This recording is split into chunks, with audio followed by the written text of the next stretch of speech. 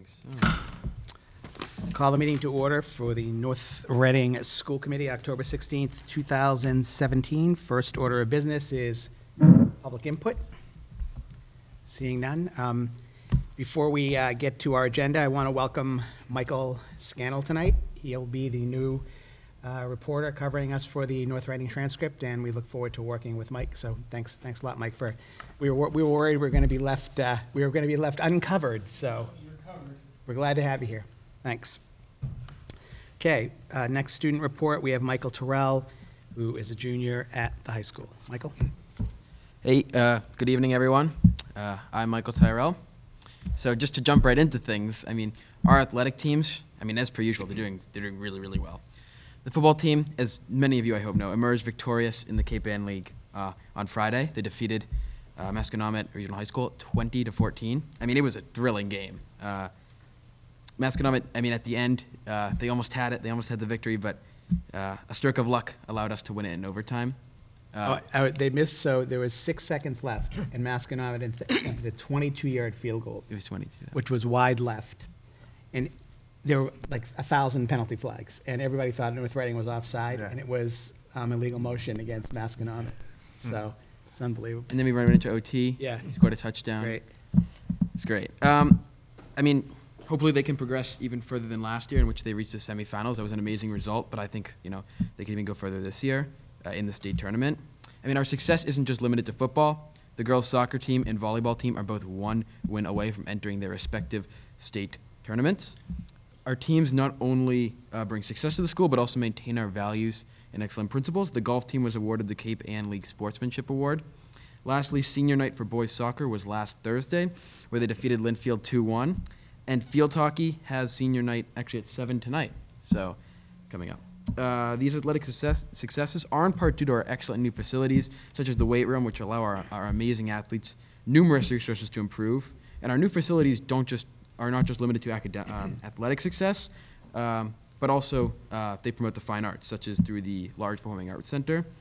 During the first 10 days of December, on the 1st, 2nd, 8th, and 9th, the high school maskers will put on Beauty and the Beast, which they've been diligently preparing for us. And I think that'll be an excellent performance when it does come.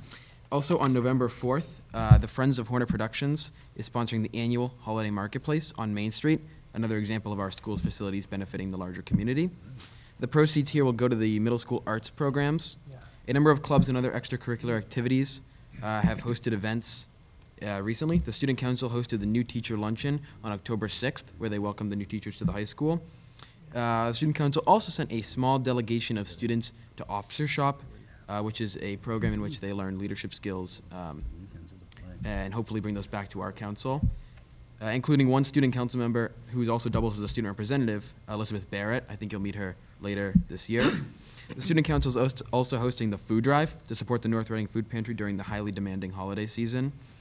As many of you know, the food drive actually says they gain much of their food supplies through donations, so it's really important that we support this. So far, we've raised 1,200 items of the 6,000 goal, so we're directly on our path to complete that. The Indirect Club has also hosted the Hats for Hurricanes fundraiser and raised over $550 to support the efforts of the Red Cross in Puerto Rico, Texas, and Florida after the devastating hurricanes there. There is also going to be a speaker for International Club this Wednesday. In addition to the number of clubs and athletic activities going on, there have been a number of programs to support students that are going to take place the next month and have been taking place. Financial Aid Night, hosted by the High School Guidance Department, will take place this Thursday, the 19th. On November 9th, the Reality Fair will also take place, which will help junior students explore potential career opportunities. Last Wednesday, the film Screenagers was shown to educate parents on how to best assimilate technology into their busy lives and their sons and daughters' busy lives. There's a panel after the film as well, which 2 student representatives, Bridget Greer, I think you met a few weeks ago, and me participated in. Senior students have also begun to apply to college on early decision, and college representatives continue to speak at guidance. Lastly, there are a number of programs to aid students to manage their stress, and those are being implemented as the school year goes on. Mr. Votto, a math teacher and junior varsity soccer coach for the boys, hosts a mindfulness and health and wellness session on after school on Tuesdays. And Power Down is also a program during Power Block that consists of yoga and other physical activities. I mean, as you can see, there's so many activities going on that benefit all spheres of our student body, which is excellent. And, a lot of this comes from our new facilities and just excellent, diligent work of not only our students, but also our teachers. And I have one piece of solid work, student work for you all. It is solid, I tell you that. I was going to say, we'll be the judge of that. It's from my AP US history class.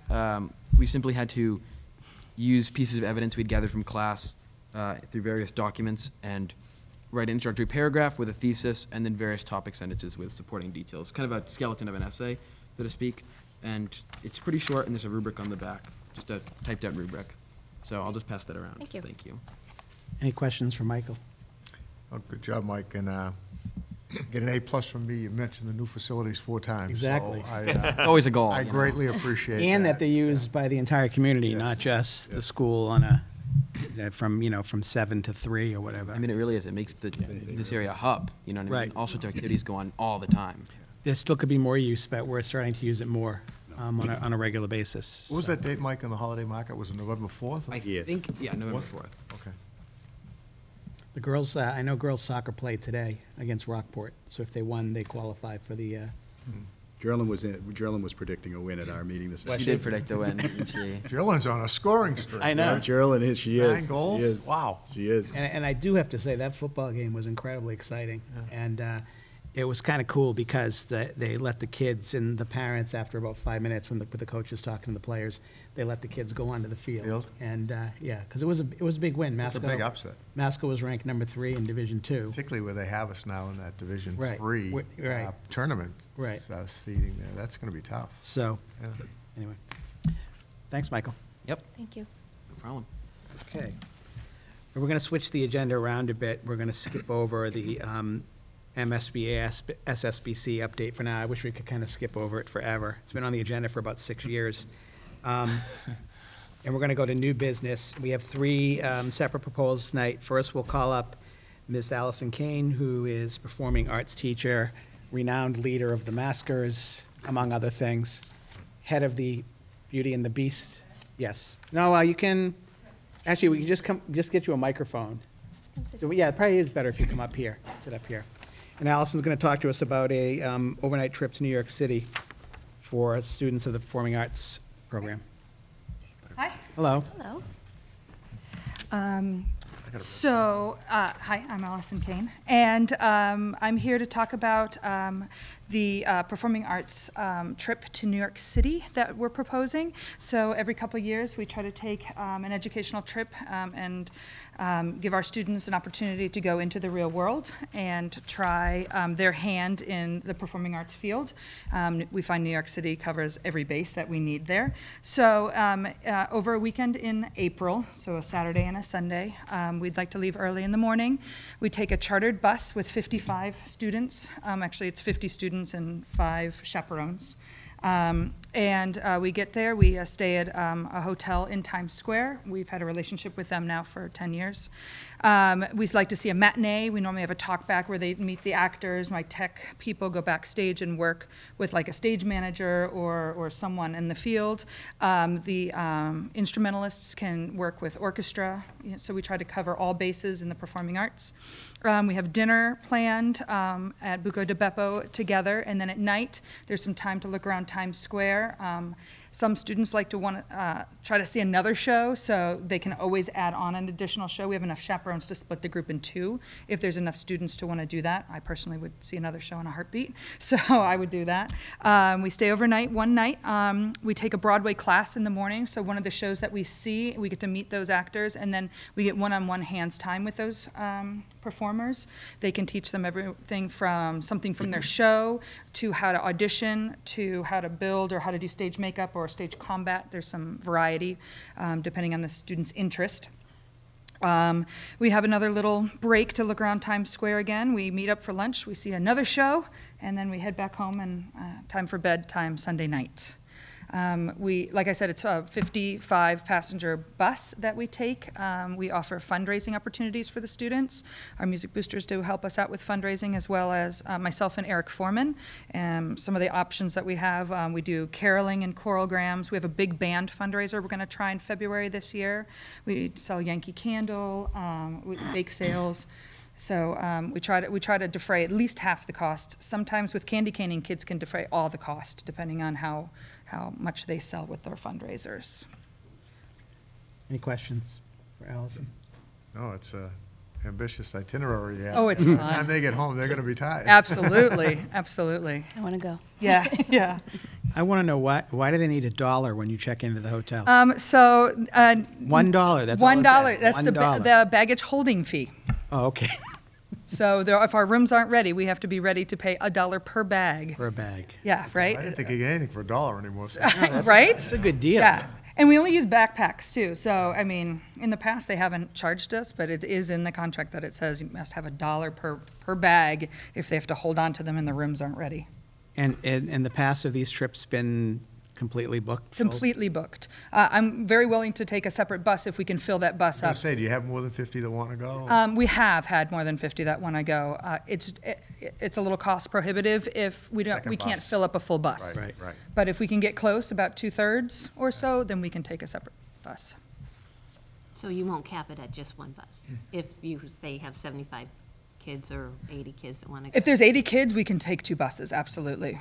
Yeah. If there's 57 kids, we can't take that. And of course, 80 kids would mean 8 chaperones. so- Absolutely, a 1-in-10 ratio. Okay. Yep. Any other questions or comments?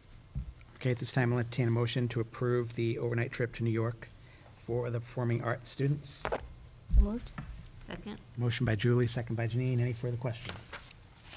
All in favor? Aye. Aye. Opposed? Unanimous. December 1st is sneaking up pretty quick. What? There's something going on? I didn't know.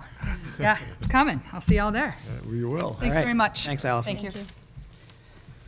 Okay, next we have 2 North Reading students, Kyle Bythrow and Michael Brown, and they're here to propose a new high school extracurricular club called Students for Soldiers.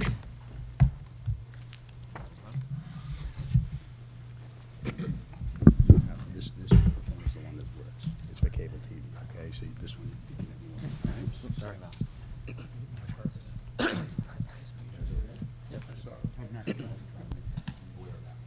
No, I was gonna say, did Masconama fumble it through the end zone? Is that what happened?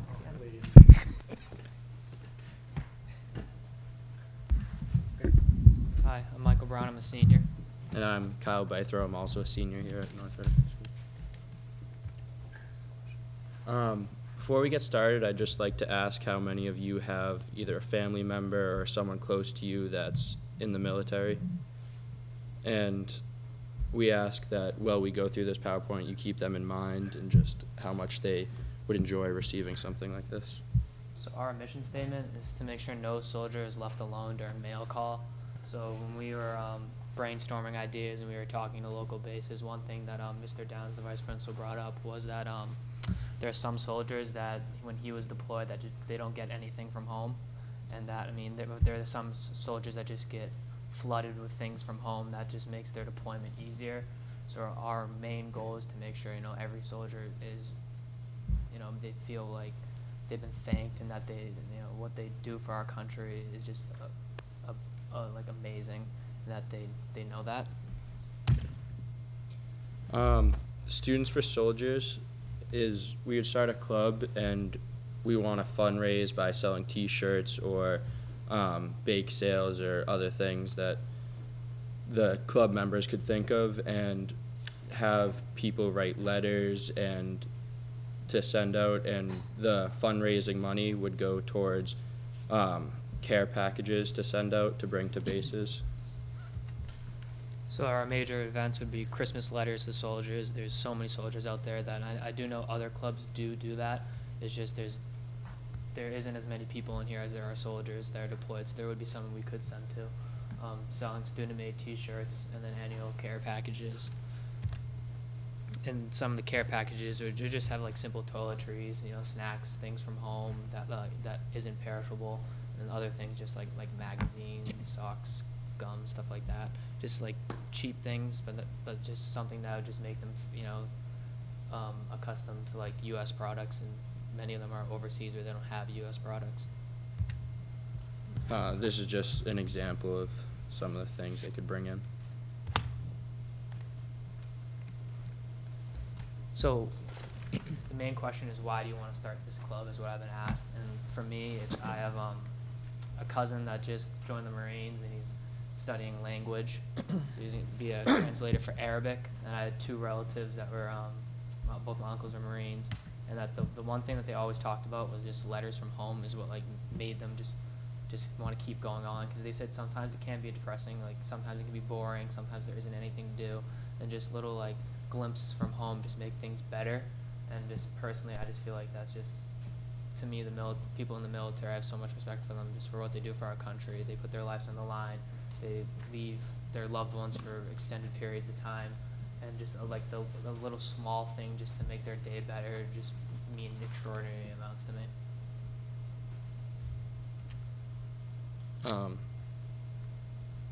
There have been schools around the area that have had a similar club and have been successful, so we look to do the same thing. Our advisor would be Mr. Wall. He's the football coach here and he's a science teacher. And we have about 20 to 30 kids that are definite that they want to do it, and then there's a little bit more kids.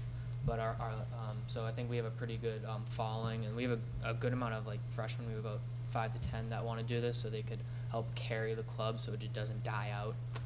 And our main goal is like, I kind of think of it as like with a tree or a plant, you have to set the roots down before it can grow. So we need to like get the roots in, and then we just need to be able to expand. Just to, if we get more, in the future when we start fundraising more money, we can start making more care packages and stuff like that. That's all we have. Any questions or comments? Scott? I have 2. I mean, you answered most of the questions, and I think it's a great idea, and I think very nice presentation, so thank you for coming tonight. The 2 questions I just had were, number 1, the ages for the club. Is it going to be high school only, or are you looking to try to have something for the middle school as well? And then secondly, is there a bank account yet? Because I know for different activities, we've gone through like what, handling the money, and maybe that's for Mr. Connolly, if whether there's a bank account set up for this organization yet? Yeah, I think for the bank account, that would be handled. I think the advisor Yeah, it would be on the would work on the with student Michael to activity. set that up. Afterward? Yeah. Okay. I also think on the middle school, that would have to be a separate Would it be a separate club, or is it? club, correct? I don't think we can have middle school. They're, Michael and Kyle are saying just high school. Yeah. Yeah. I know one thing is I think it'd be better to be just high school, just because I mean I know the middle school, if we wanted to, we could incorporate them, but I mean just with the care package thing, I just think it just like with the high school, there's a little bit more mature group, so I think they can like get the sense of like a wartime zone. I think 6th, 7th, and 8th graders, they could help out if they in the future if they ever wanted to do something like that, but it'd probably just be a separate North Reading High School club. Congratulations, great idea. Glad to see you guys came up with it, and I hope you have great participation as well, so. Thank you. Yeah, if I was a teacher, I'd give you guys an A for the quarter. So lucky I'm not a teacher, it'd be an easy grade. But it's a great idea, it's admirable. I did have one question. Is there some kind of state or national or group that you have to make sure everything is approved that you send to the soldiers? Do you get a list or something? How does that work? So I'm pretty sure they have a list of things that you can send, but that wasn't hard for us to find. Okay. So there's other groups that do it, so. And I contacted Hanskin Air Force Base. I think I'm pronouncing that right. Hanscom, yeah. And the public affairs officer, she was a really nice lady. She emailed me back, and she gave me the contact information for the person that I'd have to contact. And he hasn't emailed me back yet. I emailed him 2 days ago. She said he'd be emailing me back in 5 to 7 business days. But she said if you just go through him. And then Mr. Downs said that he has the ability to get onto the base, so if we have to, he can bring them to the base, the care packages, and we could just go through them. And he said that the base can also help you with like telling you what to put in it and stuff like that, and giving you a list. or you can go to the national website, and it has things of what you could put in a care package and stuff like that. Okay. Great. Any other questions? Yeah, you can ask a question. How do they determine who the package goes to? Does someone in the base or what? The- How does it get distributed? The public affairs officer, the way this is how I interpreted it from what she sent me. She said they know that there are soldiers that have families and whenever the families want to send something to the soldiers, they send it to her, and then she helps organize it. So she does know that there are soldiers that are lacking things or some soldiers that don't get things. So she said she can make sure that like we always have a solid list of soldiers that are getting something, and then even if we because we're a new club, say she says she has 25 soldiers, we can only make like 22 care packages or something like that. She said there are certain soldiers that they'll get something like once or twice a year, that they would be the ones that would be like the 3 to excluded. But she says there are soldiers that are like 18-year-old kids that are orphans that just joined up and don't have anyone. So she said that they would be the first priority people. Well, great job, great idea. It's great you guys came up with it. So at this time, I will entertain a motion to approve a Students for Soldiers Club for a 2-year trial period, and then after that, if it is successful, it will continue on. Second. Motion by Janine, second by Jerry. Any further discussion? Thank you. All those in favor? Aye. Opposed? Unanimous. Great job. Thank you. Kyle, you gonna get back this season or what? At least for Thanksgiving. You'll be back for Thanksgiving? All right. We'll be back for third round playoff. All right, that sounds good. Okay. Thank you. You have a presentation or no? So can we get back to our regular seats, or do you have a? No, we can speak from here. No, but I mean, so we can sit back in our need- regular Yeah, you can seats. sit here right now. You just need a microphone. I'll give you a microphone. You don't have to stay, but you're We welcome. got a soccer update for you. Oh, No, we're going 10-0. 10-0. I'm not kidding. No, I just got it via text. Once you mentioned that, I checked in and wow, I didn't believe it. You said the soccer team, yeah, the girls soccer team won.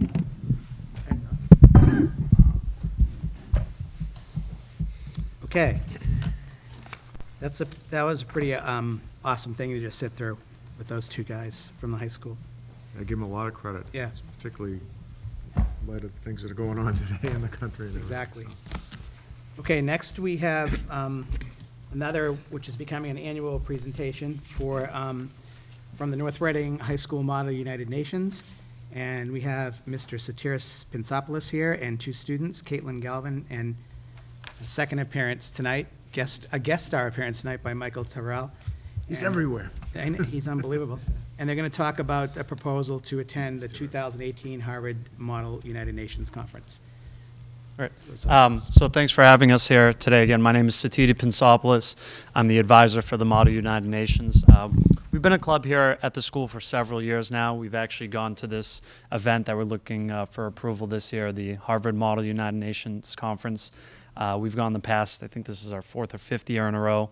And we have a pretty big group here. We actually meet in the DLL as often as we can at this point. We're bi-weekly. We do our debates, discussions in this room. As of right now, we have about 53 students in the club.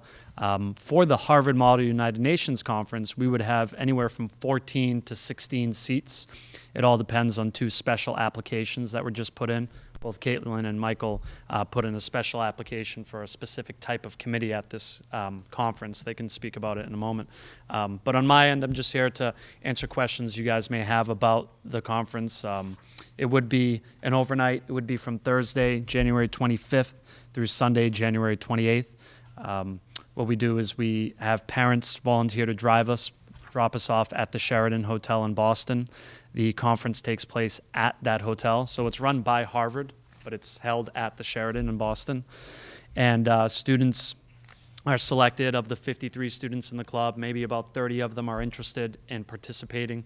We go through the debates that we have, and we select the 14 to 16 that are best fit for it, the people who are showing up every day, putting in a valiant effort. There's a registration fee, there's fees with the hotel. The way we've always done it in the past, we look at the number of students, we divide up the total amount. I total how much the hotel is, what the registration fee is, divide it up and distribute it amongst the students. The exact fee is, as of right now, up in the air because it depends on the male to female ratio because of the rooms and the hotels. So do we get 3 quads or 2 doubles and a triple? It all depends on who we select. But last year, do you remember, give or take, was it 300 to 400 fee, something like that? I think it was around in between those two numbers. Yeah, somewhere in there. It depends. The hotel fee goes up every year. But the students pay their way. Again, I'm here for any questions you may have. I could speak about the conference endlessly. It's a great opportunity for the students. Actually, the letter that was drafted was by, was it one of you? Molly, right? Molly, yeah, one of our other executive members, Molly Pfeffer, wrote the letter that you guys may have in front of you. We have extra copies if anyone needs, but I figured I'd let Caitlin and Mike speak about their experience because they had gone in the past. They would like to go again this year, so I'll leave it to them. Fine. Can you move the microphone over when? Yeah. Just make sure. Thanks. So, I mean, the first thing I'd say is that just logistically, we'll have under 20 people, so there will be 2 advisors coming.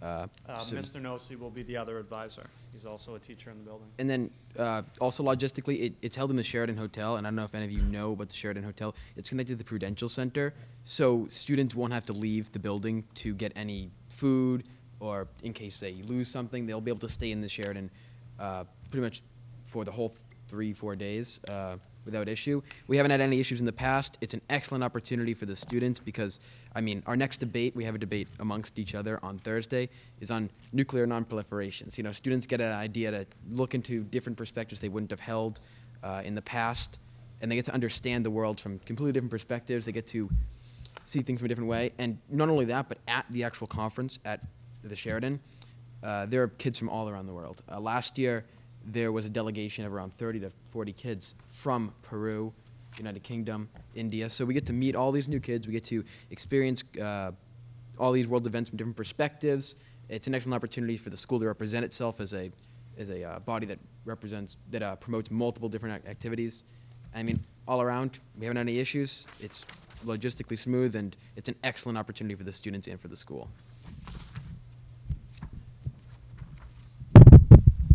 Building off what Mike said, it's a really great opportunity to really go in depth with the topic. Like, each student will be kind of either 1 or 2 students will be assigned to different topics. Last year I was on the environmental assembly, and we talked about fracking, and it was a topic I had never really investigated a lot, but now I know way more than I'd ever need to about it. But in the process, I got to interact with people from New Zealand and Canada that I still talk with on social media, and it was just a great experience to really explore something from the point of view of another country. Like, I know I have strong political beliefs, but we got to represent Denmark last year, and this year we're going to represent Uzbekistan, so it's really an awesome experience. I have one question. Is any chance that anybody from our delegation could play the role of Kim Jong-un at the... on Thursday's debate? No, at the Model United Nations. Do you think there'll be a Kim Jong-un session? My question is, They won't even be in attendance. do you think you're going to let these kids from around the world come in to the country to attend? I mean, it's... Yeah, it's an excellent committee. There's lots of fun involved in it, but it's also, just to give you a glimpse into the schedule, I don't know if you have any in front of you. We get there Thursday. We have opening ceremonies. We immediately go into a 4-hour debate session until 11 o'clock at night. Then we wake up Friday morning. 2 debate sessions. We have a 4-hour debate session from like 8 or 9 to 1, lunch, and then you're there till like 11 o'clock at night.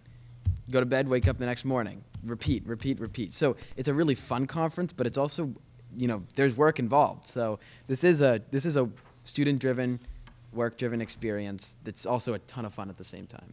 So It's great. Any other questions? Who did you say you would be representing this year? Uzbekistan. Uzbekistan. Where is that? Come on, it's one of the stands. It's right next to Kazakhstan. Yeah, and, Kyrgyzstan. and- Kyrgyzstan, all the stands. They used to be part of Russia. Yeah. Yeah. Anything else? Again, as in the past, I've said I'm sure it's a great conference. The opportunity to mix and exchange views with kids from all over the world, but also the chance to firsthand experience the issues that we're facing in the world, I think it's a great opportunity that you don't get every day or much at all, especially when you're 17 or 18. So I think it's great. I'm sure you guys are going to hold your own, too. Hopefully. So at this point, I'll entertain a motion to approve the trip by the North Reading High School Model United Nations to the 2018 Harvard Model United Nations Conference, January 25th through the 28th. So moved. Second? Motion by Janine, second by Jerry. Any further comment? All's in favor? Aye. Opposed? Unanimous. Thank you. Thank you. Have fun. What did you say the score of that soccer game was? Girls soccer? 10-0. Ooh. 10-0. I'm assuming we won. Yeah, I thought it was a misprint. Someone sent me a text. You mean 1-0? No, Anything on the, no boys soccer score? I didn't check. Oh, okay. No. Are they away? Yeah, they were, they're playing tonight at Rockport. Okay, so I think the game was at 6:30. Yeah. All right, thanks. you want to bring that up? Yeah, sure. That's always good to get a good flavor of what's going on at the high school. And tonight, we couldn't have got a better flavor. Did a nice job. Excellent to see students involved in global and local affairs. Passionately involved. Passionately involved, yeah. It's awesome. Okay, now let's get back to the mundane. The mundane, that's coming up soon with the policy. Oh, true. That's called beyond mundane. Don't diss the policy subcommittee, I'm not- Mr. I'm Venezia. not dissing the committee. All right. Okay, so back to continued business. We have the MSBA, MSBC update. Mr. Bernard. Mr. Chairman, thank you. So, SSBC. I think we are coming to a close, I think, with the last SSBC meeting for the present, as exclusive of the closeout being on October 24th. But I do have a few things that I wanted to bring to your attention tonight. You might remember that there was some puddling that was occurring outside of the central office around that small island. A second drain was installed. We're continuing to evaluate the success of that second drain being installed. So, but will have to say that the contractor that was on site, the Dow Company, has been very good and is trying to resolve that problem.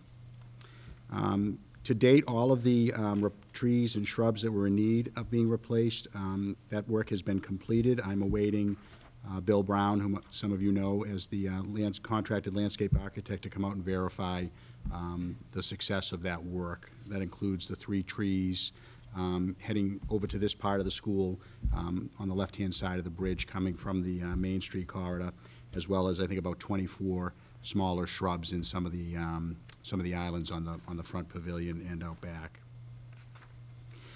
You may have noticed that the hydro seeding of the areas that had been remaining in need of patch was done on October 4th. That grass has started to germinate, which is a good thing. Quite honestly, I was impressed with the amount that got done. It exceeded what I thought was going to get done, particularly on the sloped area alongside the library. So again, that was the Dow Company that coordinated that, and they did a nice job bringing in fresh loam. And Also down at the athletic fields. there's about 4 or 5 down in the spots parking there. lot down Yeah. We're going to stake all that out, right, for the winter? It is right now, I It think. is now. It was the next day. Yeah, really, it needed to be, and I'm glad that we did do that, particularly down low. Yeah, because the plows do a number. Yeah, well, all of the islands we stake, but this right now has caution tape around it, and I think it has helped to. That's the areas that were seeded. Correct. We're talking, we're going to stake out for the winter the entire We area we do, and we will. Yeah. Yes, all of the island berms and such. Yes. for the On that plowing. seating, are we somehow able to water it? Because down there, It's funny. I had a because conversation. it hasn't rained that much at It's all. actually done better down there, but this area and the Yeah. area outside of the central office have Correct. not. So I actually spoke to Wayne about it today, and we're going to. It's a small area, Some isn't it? water. It is. Yeah. Okay. It's the time to do it, it's just we haven't had any rain. Right, it Yeah. hasn't rained for like the last Yeah. 2 or 3 weeks, so.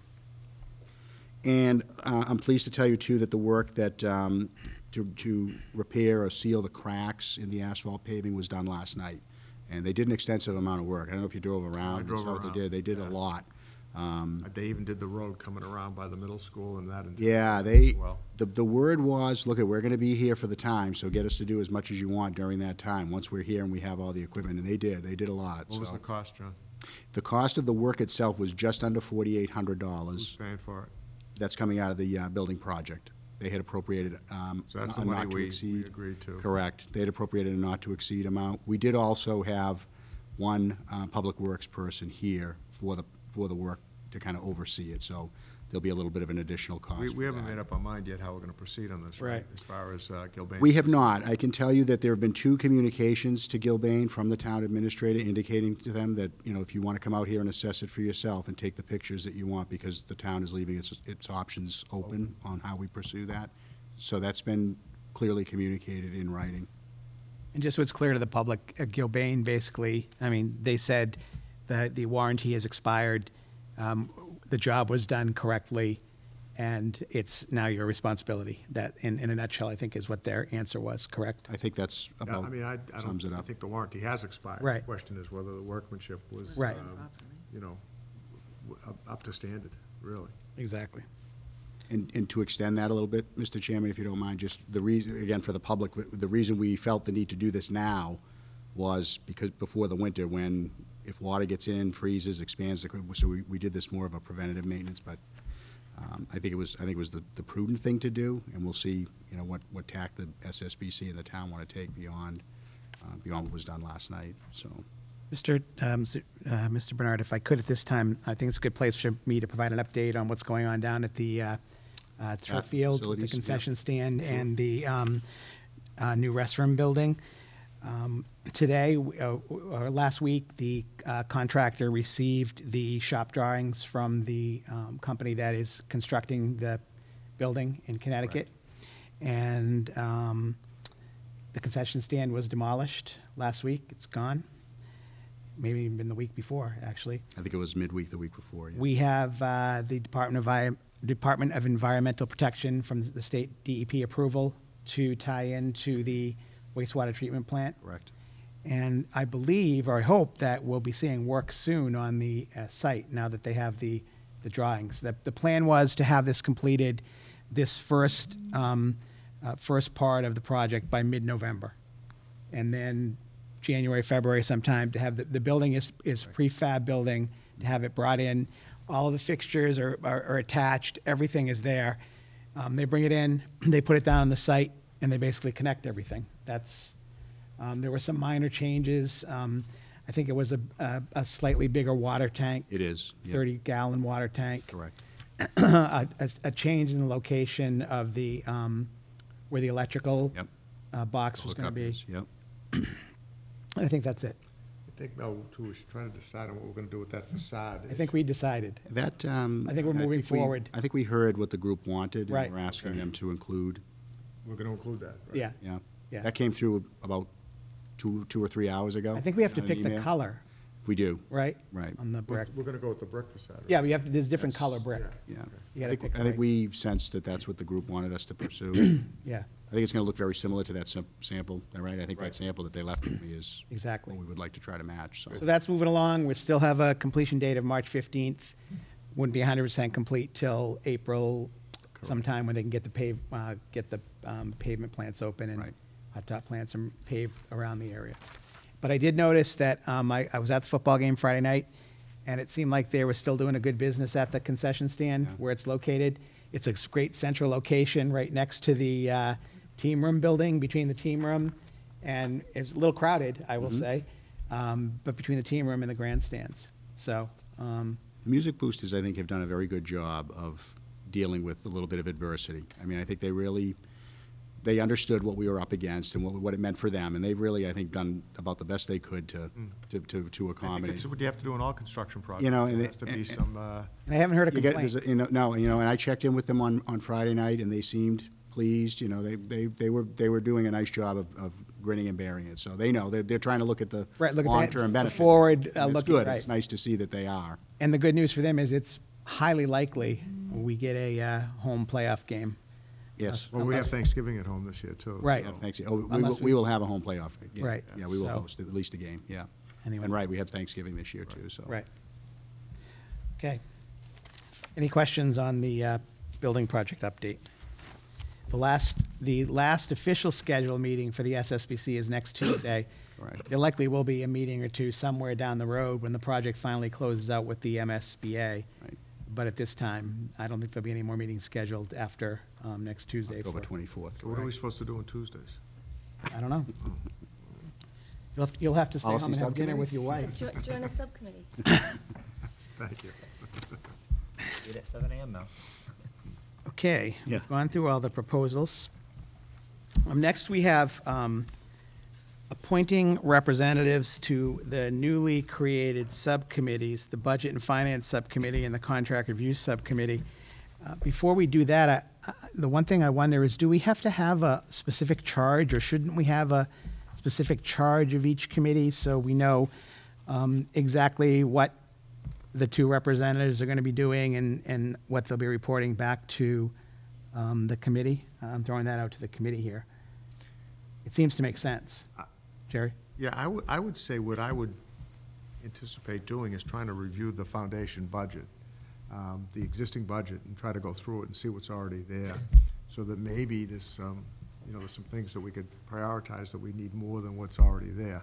But just to see how the budget's built from the ground up, basically. And then also to make a determination, I know you brought this up before, Mel, as to whether or not, what level of participation we may want them to have in the budget discussions amongst the administrative team as well. If we're going to do that, or if we're just going to maybe have John summarize for them what's going on with the administration. Yeah, I have two minds. I have two minds of a lot of things, but on that, I have two minds. It would be interesting. It could be really good to have committee members at those admin team meetings, but then I wonder if that might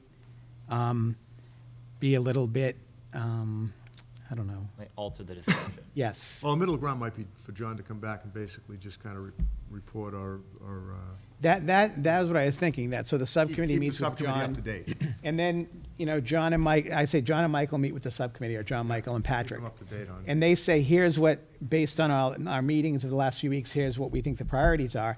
And then our subcommittee could say, that sounds good, but, the last 5 years in the school committee, we've really been pushing for X. We think that's a priority too. And without being too ambitious, I do think, again, if the subcommittee could look at the budget line for line item by line item. I just agree to with that. See what's there and what whether or not there's any type of opportunity to maybe reduce the cost in a certain line. Since I don't intend to volunteer, I think as much work as we can give the subcommittee. No, I think, I think you Don't should worry. be on this subject. I intend to nominate you, so.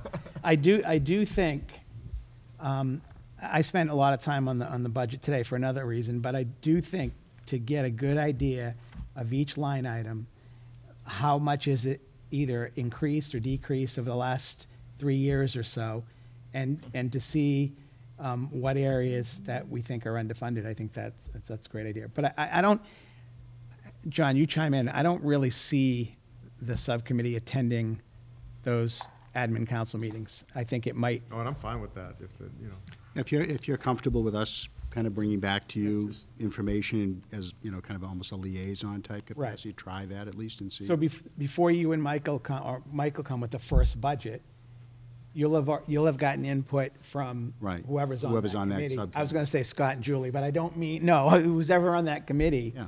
you'll have gotten input before that budget comes. So I think that, I think I would like to hear from department heads. So I don't know if that might be not part of the administrative council meeting. Perhaps we could invite them to a subcommittee meeting just to explain their requests. that's actually a better I've talked idea. to people in other communities, I know Burlington does it, where they do this type of thing. They have department heads come, they have principals come and talk to school committee members. So that would be separate from, obviously, John and Michael meeting with the administrators. Then they would come maybe individually I to think the that, subcommittee. I think that's actually a good idea. They can come and, Well, kind of like how we do at CIPC.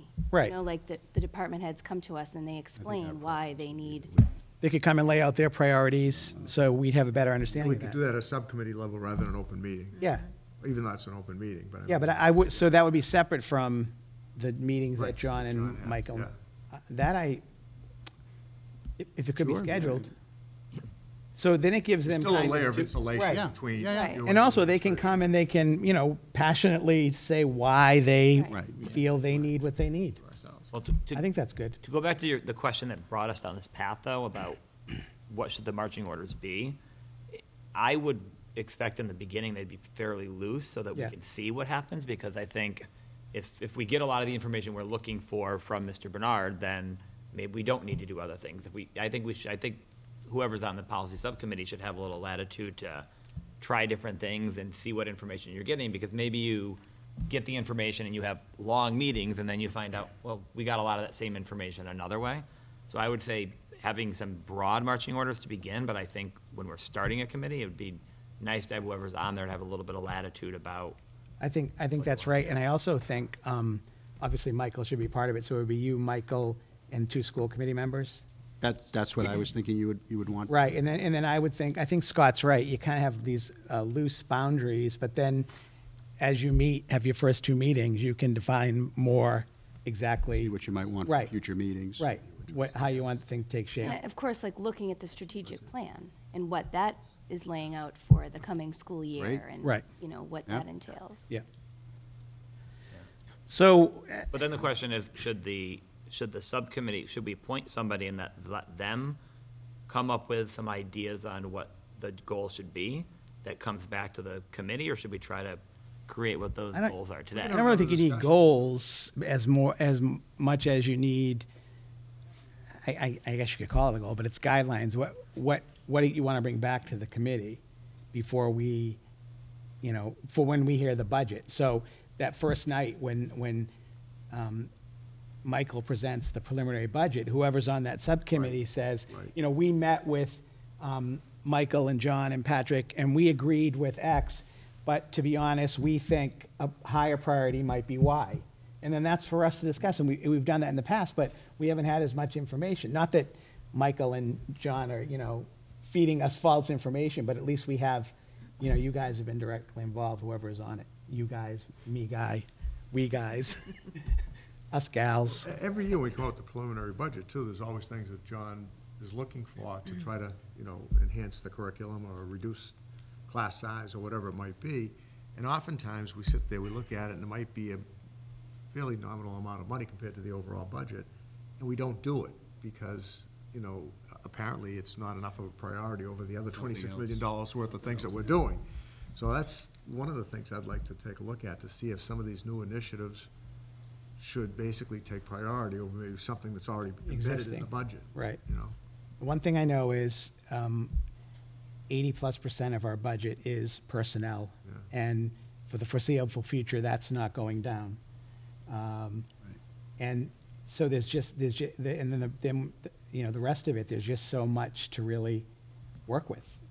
It's really a small percentage of the budget. It was funny, we were working on a little spreadsheet today as preparation for early budget planning process, and on the expense side of the equation, just very quickly, we came up with, 80, almost 85% of our expenses as sort of fixed contractual things that we're obligated to do with utilities and transportation. Right. So that's 85 of 20%, so that leaves basically 3%. No, that's 85% of the whole budget, he's saying. No, it's 85% of what we It's get. 85% of the expense Of side the of expenses. equation. Oh. It's 85% of the remaining 17%. So those are 85, so- non-negotiable, that 85%. It's of it. almost like, they're fixed with. So it leaves you about 2.5%. 3%, yeah. Right. 2.5% of what else There's still, I mean, we there's, have. it's a little less than $1 million, that's. We know as a committee, as administrators, as a community, we're understaffed at the high school, and for the next 2 years or more, we're going to still have close to 800 students there. It's not plummeting. Right. We know we have a lot more kindergarten students this year than we expected, and that could have an impact when they go into the first grade next year. So, we know we've been trying to expand the foreign language program for many years and failed.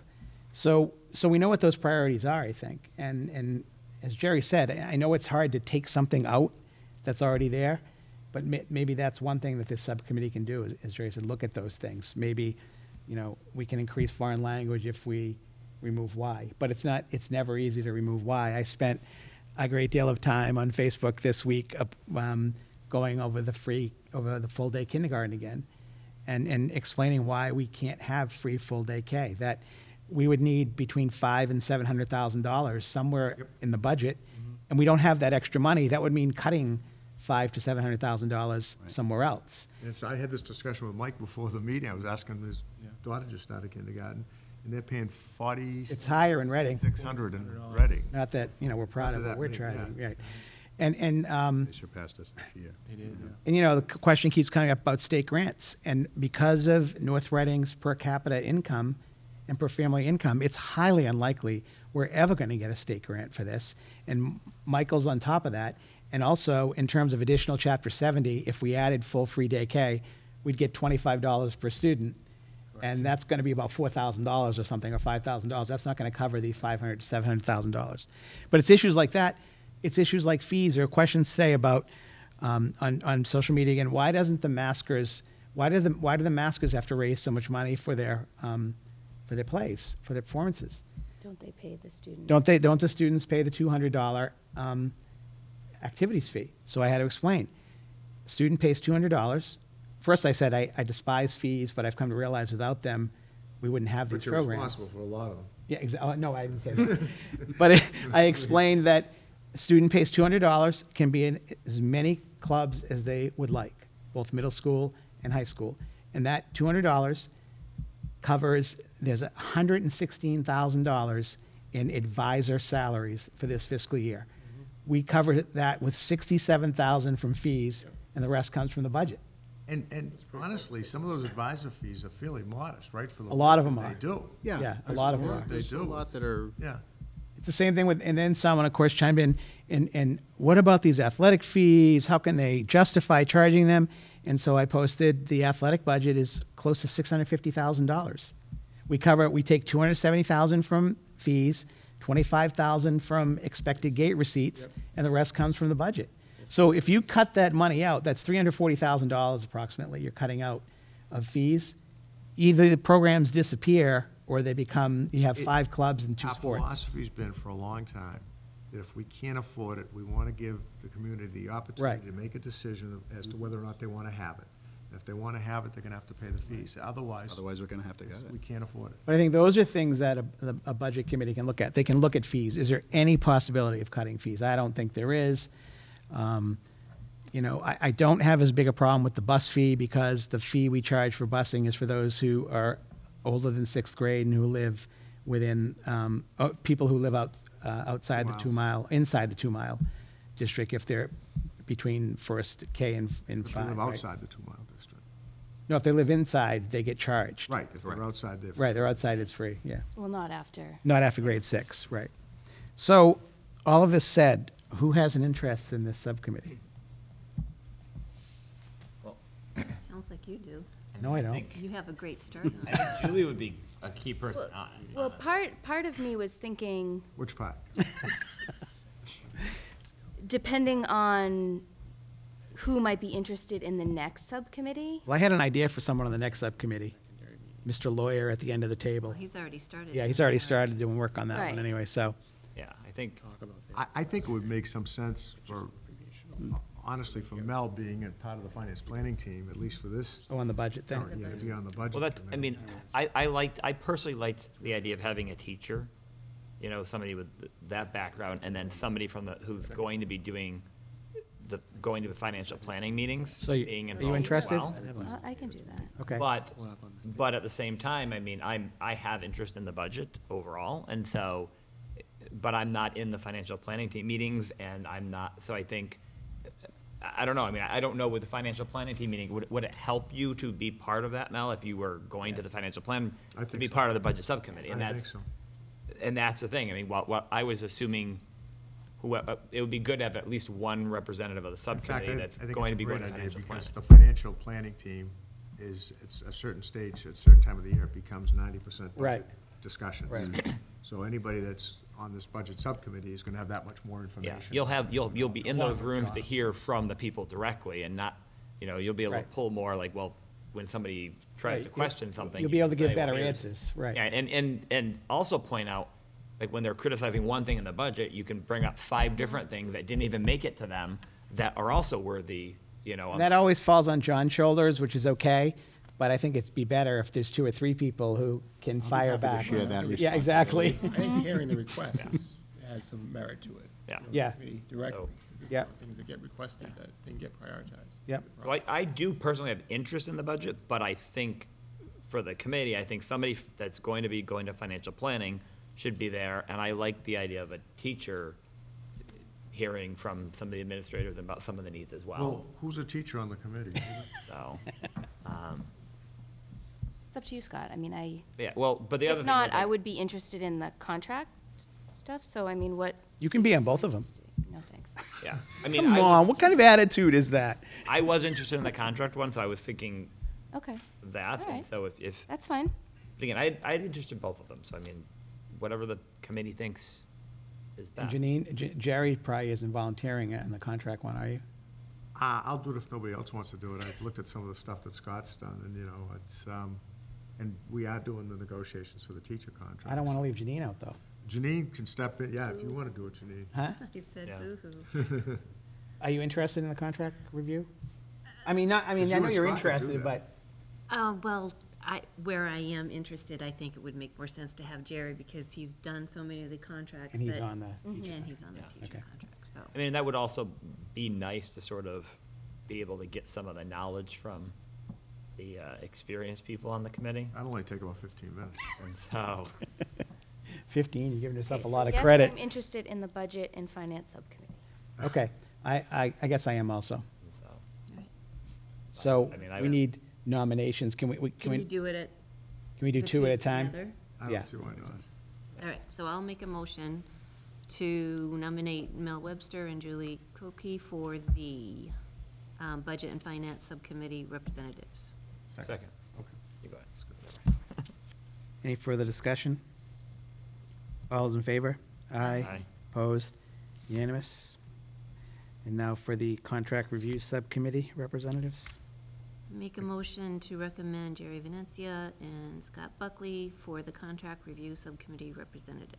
Yeah, I say again, if Janine wants to do that, Mm. it's okay with me, You have the history, makes more sense. I mean, if you were adamantly you didn't want to do it, I would definitely willing take to it do over, it. but I'm I willing to just do think it. it makes more sense to have you do All it. right. The problem about this is now there's going to be a lot of paper because I can't email anything back and forth. Now, am I, as a senior We need a member- second on As a this. senior member, am I in charge of him? Okay, second, yeah, you're in charge, yeah. You can tell him what to do on that. Email me all your commands. Okay, so I have a motion. Respond right away. We have a motion by Janine and a second by Julie. Any further discussion? All those in favor? Aye. Aye. Opposed? Unanimous. Thank you, everyone. Mr. Chairman, just on the first committee, do you want us to maybe reach out to the two of you when we think the time is right? Yeah. If you feel like we have the information, we'll Yeah. initiate that first meeting? Okay. Yeah, yeah, Okay. We're actually going to have a preliminary discussion with all of the administrators on Thursday. okay. So we're kicking it off, sooner than you might think. So it won't be probably very long before we're looking to Okay. bring people together on that. You're- Right. Yeah, I It's think like coming December. quickly, so, okay. Next, we have the official enrollment for 2017, 2018. Mr. Bernard, or Michael, whoever's handling it. Yeah, Mr. Chairman, thank you. I think both Michael and I, so we're sharing with you what is traditionally referred to as the October 1 enrollment. It happened to be that October 1 was a Sunday, so this is labeled October 2, but this is our counts as of that date, broken out by either grade and school, or just school, in the case of the middle school and the high school. We anticipate going forward with a more detailed presentation on projections of enrollment. It could be as early as the next meeting, which would be October 30th, if not November 13th, definitely. But Right, yeah. I think Michael's looking to do that with you on the 30th. But I think this is pretty self-explanatory, where our enrollment is almost exactly what it was for the past school year. I think we're off by about 5 students. I don't think there's anything that's dramatically, anything that poses any kind of a surprise for you here. Yeah, I think the two biggest things where maybe the projections were off from a year ago, we talked a little bit about at the last meeting, was we saw an uptick in the kindergarten this year. I think that's evidence of just, an incoming of new families with, school-age children over the last 5 years, since the birth rates 5 years ago. So that number was higher than what we had thought about a year ago by 25 or so students, which we discovered during the budget process. And then what we also did see is that 6th grade enrollment was a little bit higher than what we had projected. So I think we didn't really lose many students at all from 5th to 6th this past year. It was almost less than 1% to 1.5%. So I think that was we had projected kindergarten to be lower and overall middle school to be a little bit lower, and everything else was very close to being. Yes, so I know you're going to do a full projection, but we had projected 46 fewer students this year, and we ended up with 6 fewer.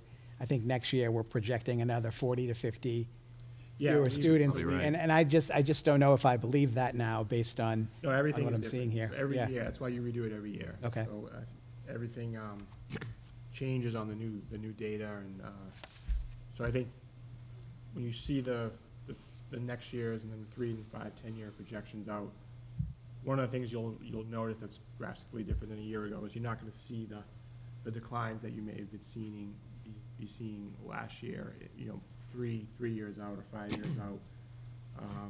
You really, what you'll see probably on October 30th is, maybe the middle school kind of leveling off, even increasing and kind of leveling off around 550. You'll see the high school kind of the largest decrease happening potentially next year, and then sort of leveling off in that 715 range or so for a period of time, and overall enrollment kind of hovering around 2,400 over the next 3 to 5 years. That's kind of what we're seeing, and I've had meetings with over the last couple of weeks with Daniel McKnight, the town planner, and so forth, and trying to look at what else is on the horizon in terms of developments that could bring some increase in enrollment. And there's nothing in the immediate future that looks like we're going to see a drastic change, but there is some things that are going on, and some age 55 and over developments that will be coming online. So even though you won't see a lot of potential families, it could be a little bit of an impact. But You have those, for example, over by the little school, you have 8 or 9 houses There's going in 9, there. yeah. So if they have 2 kids per family, right, you don't know, they could have more. You could be talking 15 to 20 more kids just at the little school. I mean, you don't know, right? But, and assuming those are going to be pretty big houses, they're not going to build, ranches or anything, yeah. so. So I think what you're seeing, I think the new trend will sort of be things that's kind of leveling off, and we'll have to see what happens in those developments. But you're definitely seeing an increase in the economy and the real estate market, and some new homes are being built, and turnover of houses is increasing a little bit. But there's a relatively high senior population in some of the demographic data I've looked at, so you could start to think that some of the turnover of homes could increase over the next 5 years, and that might impact some of the numbers, and those are the things you'll have to. But it's kind of speculative, really. But Yeah. It is. speculative. It's hard to nail it down, but for the most part, I think the process we go through when we develop the ratios of progression of students from grade to grade, because it has been relatively stable for the last 5 or 10, I think you can kind of rely on what's happened in the past will continue to happen. You can kind of look at some of the numbers, but. It was surprising, though, to have 40 more students this year than we expected, I think. Yeah. Definitely. I think the kindergarten being about 25 off, and the 6th grade was like 10 off. I think that accounted for it right there. So it was a couple of areas. We've reduced our factor, too, with the grade 9 We did, yeah, retention. we did. Scott? Well, I just have a question about, and I know you can't control everything and kids might move, but just how the disparity in some of the classes where, it might be 19 in one and 15 in another. And in particular, if you include the Hood kindergarten with the full in the AM in the morning, there's 4 classes on here that have 23. And in 3 of those 4, there's another class that could have had another child so that we weren't at that 23 number. And so can you speak a little bit about, if there's, for example, the Hood grade 3, there's 23 in one, 22 in one, and 18 in another. It seemed like it could have been divided a little bit more so that you didn't have 23 kids in that, and just didn't know how that ends up happening. I think one issue is students with special needs and what their accommodations might be. Okay. That's going to be a significant factor, I think, on why they might be. But Scott, I can't believe you brought that up, because I was just going to suggest that the administration deserves a lot of credit, and parents ought to be delighted at the class size in the elementary school. Out of 46 classes, grades 1 through 5, 43 of them have 22 or fewer students. So I think that if you look at that overall, that is the one area you saw the 22, 23, 18. But other than that, I mean, I'd say the kindergarten, you'd like to be A little honestly, lighter, but lower we're for trying to each of those. accommodate everybody, know. too. Right, but I do think those ones at the hood are hybrid classes, right, John? Yeah. Correct. Well, So, but even like, instead of saying 7 and 4, 6 and 5, and again, it's a minor point, and it could have been a couple kids were gonna be in there and didn't end up going there, and, But the Yeah. class sizes are really, I mean, I think, No, you I know, agree. at the little school, you have 23 and 21 in the first grade, and the others you have 17. But again, that's a product of demographics. right, you're not going to have 3 It's classes of 44 And then it kids. flip-flops once you Yeah. get lower. But those numbers You know? overall, if you look at them, are unbelievable. I mean, our goal is to keep, elementary school classes at, 22 or below. Correct. And we've certainly done that here, almost across the board. The highest class size we have is 123 at the hood in the 3rd grade. Well, we have 23 at the hood in the third, we have Batch 23 at the third. batch Oh, in the right. third, and we have 23 in the first grade there's at the little. 323, and then that one But that's it. kindergarten is 23 in the morning, That's it. so, It's really, yeah. really a good job, I think, of, What number do we get to that we say we need to add another section?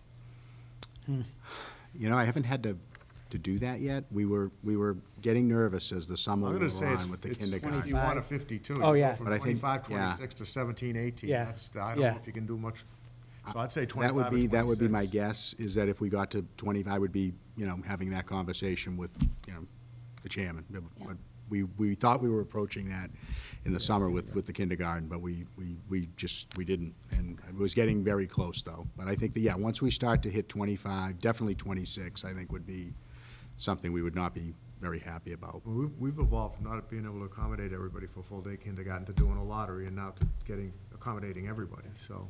Yeah, everybody who wanted full-day Right. kindergarten I again think got in it, the whole yes. district, too. In their home district, right? Right now. Yes. Which is, Unless they, Opt if out. someone opts not to. Correct. Right, they Right. can go to another Right. school if they don't want to be in the hybrid class Correct. or whatever. I don't think we had a case of that. No, though. I we were really close don't. to it. Yeah, we were But close. We almost had to get there. Well, I was looking back at, I don't know, it might have been 10, 11 years ago. We had many elementary school classrooms that were 29, 30, and 31 back then. I was actually talking to Marcy Bailey about it That was a because while her ago. son was in, it was a 5th grade class at the batch that had He like was one of them, yeah. 31 or 32 kids, we're yeah. talking 10, 11 years ago. Yeah, yeah. Oh, So yeah. thankfully, we've gotten away from that. That was not good. Any other questions on enrollment for this year? We don't need to take a vote here, correct? I don't think so, Mr. Chairman. Okay. Next, as Jerry said, the real mundane. We have 1, 2, 3, 4, 5, 6, 7, 8, 9, 10, 11, 12, 13 policy revisions We have to, from the Early Bird Policy Subcommittee. Who's on that, you? The 7 a.m. meeting Policy Subcommittee. Mel's just going to bed. About 2 hours early, so I don't know who wants to take the lead. Scott, Janine? I don't care, do you want, or do you want me to? I did it the first time, you could go on. Mind if I offer just an Of course. introductory? Go ahead. Go ahead. Just maybe for the committee's benefit. So we have been meeting. We are scheduled to meet again on Wednesday. Ms. Imbriano, Mr. Buckley, and I. We're looking at, I think we're in the area of about 100 policies, correct? That MASC had recommended be reviewed. And some minor changes and some more significant, and some that I think you felt there was a need for no change. But so this is the first chunk of about 10 or 11, I think. So this is probably going to happen now for a few meetings, Mr. Chairman, that we'll be bringing a group together. But in this group, there are a number that also, I think we're going to be recommending that there be policies repealed, correct, with the replacements 3 or 4, I think. So those should be attached to those respective policies in the packet. But I think it's fair to say that what's here is largely reflective of what MASC was recommended, although not exclusively. Okay. Correct, yeah, and just to follow up on that, I mean, I think I'd like to applaud Mr. Bernard and the people helping Mr. Bernard, because they really did most of this work, because our labels do not correspond with MASC. So it's not like if MASC says, we recommend this change to this policy. Oh, you mean their lettering doesn't correspond to our lettering? No, So we had to go search for policies that fit the spirit of what the policy of Correct. the MASC was, but And it's good. so that was the hard work, which, was it Ann that did It a lot was, of that? Ann helped me with that, yes. And, Ann and Mr. Bernard did a great job delivering packets to us and saying, here's the MASC policy that's being recommended, here's the closest we could find. And what we would do is we would look, and sometimes we would say, we liked our policy better. Other times we would just incorporate a piece of it, and other times we would just say their policy is just overall better and we should repeal ours and put it in place. So, Or trying to remember. sometimes they combine two, Correct. and Correct. so we just rename it and get rid of the other one. Correct. And so I'll try to walk through this quickly without reading them all before Mr. Chairman asks me to read every word of them. I am not going to ask you to read. If you can explain, give us an overview of what the changes either mean or why they were done. What we're doing is, in many cases, we're implementing the recommendations of MASC, correct? Correct. Oh, when I looked through these today before we came here, I think all of these, none of them were substantive. They were just clarifying language. There might have been updates to law or terminology that might need to happen, or occasionally there was a policy that we might not have had. And so generally, like, for example, if we start with ABB, and I don't know, do you want to try to do motions on each of these individually? I think we have to. Yes? Yes, we Okay. do. What time reading? So go. And so, I'll take my time now. So, policy ABB, the school committee powers and duties. We are proposing this in lieu of what we used to have as BBBA.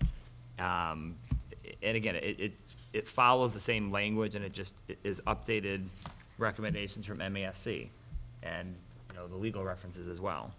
And so it just talks about the general duties of the school committee as a whole. And I don't know, I had one question.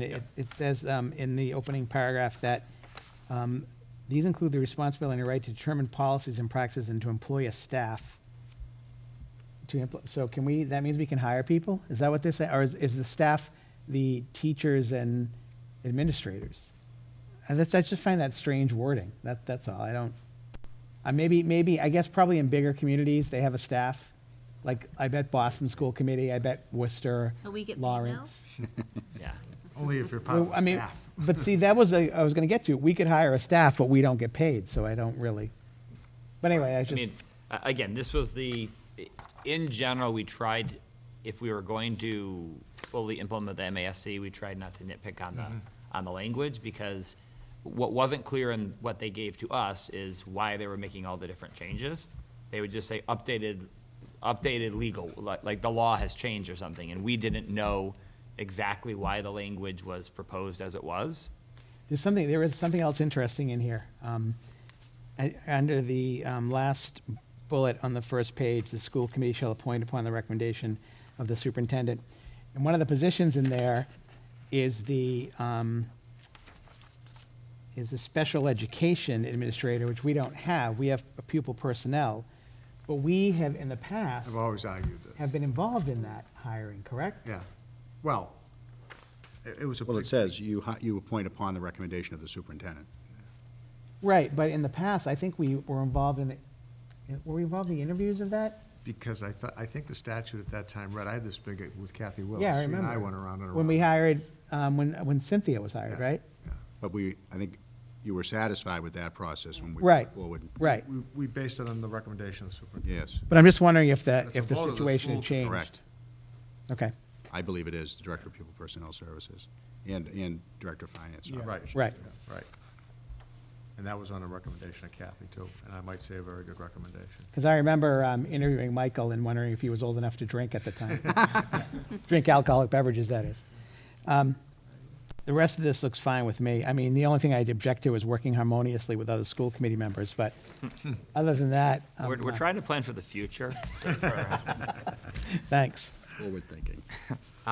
So I guess, and Mr. Bernard, just to clarify, so we had an ABB already in place. Correct. So we are modifying the ABB. Right, it would be a motion to approve for first reading a revised policy ABB is what we'd be looking for.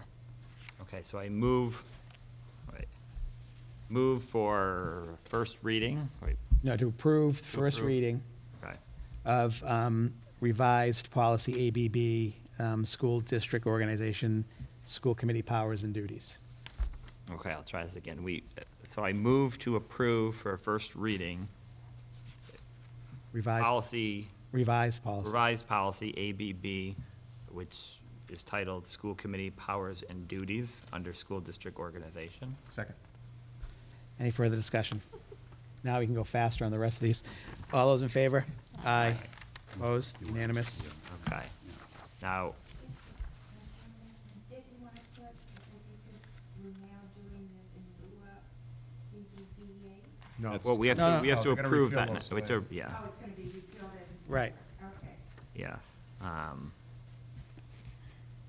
one second. Okay, and so, so BBBA is now null and void. But you have to move, do we have to move to repeal it? You have to move to Yes, repeal yes, so it. it would now be null and void, so our recommendation was to repeal this one, so I move to approve. Do I have to do a first reading on this, if we're No, just repealing? repealing it. Okay, so I just move to repeal policy BBBA, entitled Duties and Functions of the School Committee under School Committee Operations. Second. Further discussion? All those in favor? Aye. Opposed? Unanimous? Okay, so this next one, school committee members' qualifications and oath of office. This is something that, I won't make jokes about people not being in compliance, but this is just updated language from MASC on the obligations we all have to, do the conflict of interest law every 2 years and the qualification, the orientation we have to take when we get elected. So I will move to approve for a first reading revised policy ABCB now entitled School Committee Member Qualifications / Oath of Office under the School District Organization section. Second. Further discussion? All those in favor? Aye. Opposed? Unanimous? So next, again, this is just, do you want clarification? How about this? I'll clarify if it's not just trying to comply with MASC's recommendations. So Okay. I move to approve for first reading revised policy BBBB entitled New School Committee Member Orientation under the section School Committee Operations.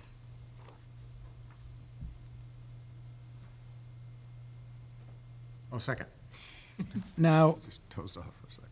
on this one, I just want to make sure, because we had put some stuff in here that we wanted to, And I think we thought it was captured on the back of the first that's, page. I didn't see the back, okay. About halfway down. Saving paper, I see. Okay, all right.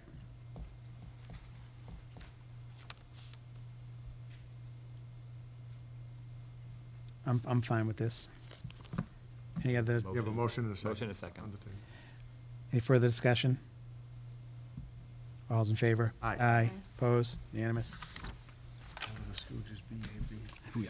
I was waiting for you. I was There's disappointed. no BAB. Oh, I thought you'd be quicker with that one. I know. There's I no noticed that. BAB, there's BAB. Yeah, Vicky, bye, yo, Bo, Vicky, bye, Bo. I move to approve a first reading of revised policy BBBC entitled School Committee Conferences, Conventions, and Workshops under the section School Committee Operations. Second.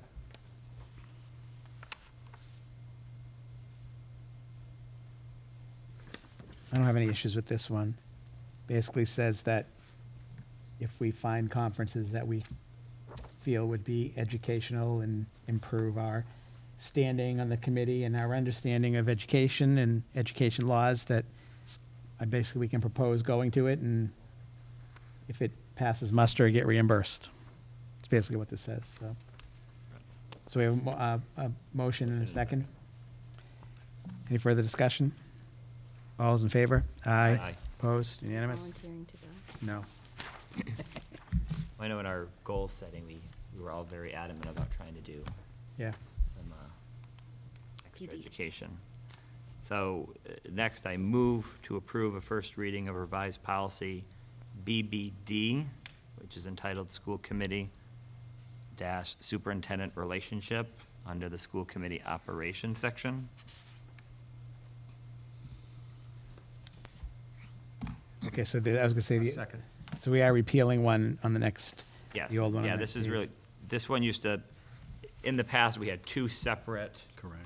policies, one of which was one line, and the other which was one paragraph, which is the one we're going to be repealing, which is the next policy to look at. And so we think the MASC policy does a nice job of combining the two. Any further discussion, questions? All those in favor? Aye. Aye. Opposed, unanimous? I move to repeal policy CF entitled School Committee dash Superintendent Relations under the section General School Administration. Second. Further discussion? All in favor? Aye. Opposed, unanimous?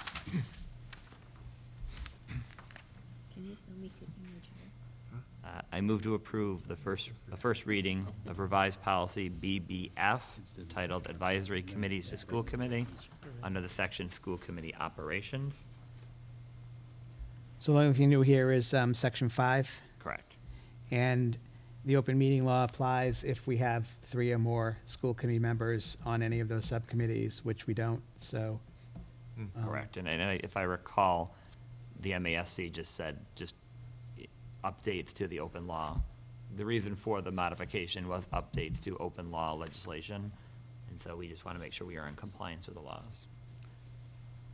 Any further discussion? Do we have a motion? We don't have a motion, do we? Did you make a I motion already? moved, Oh, yeah. A second. all right. We have a motion and a second. Any further discussion? All those in favor? Aye. Opposed, unanimous? Just imagine how much fun this is at 7 a.m. though. Yeah, I'll be there the next one.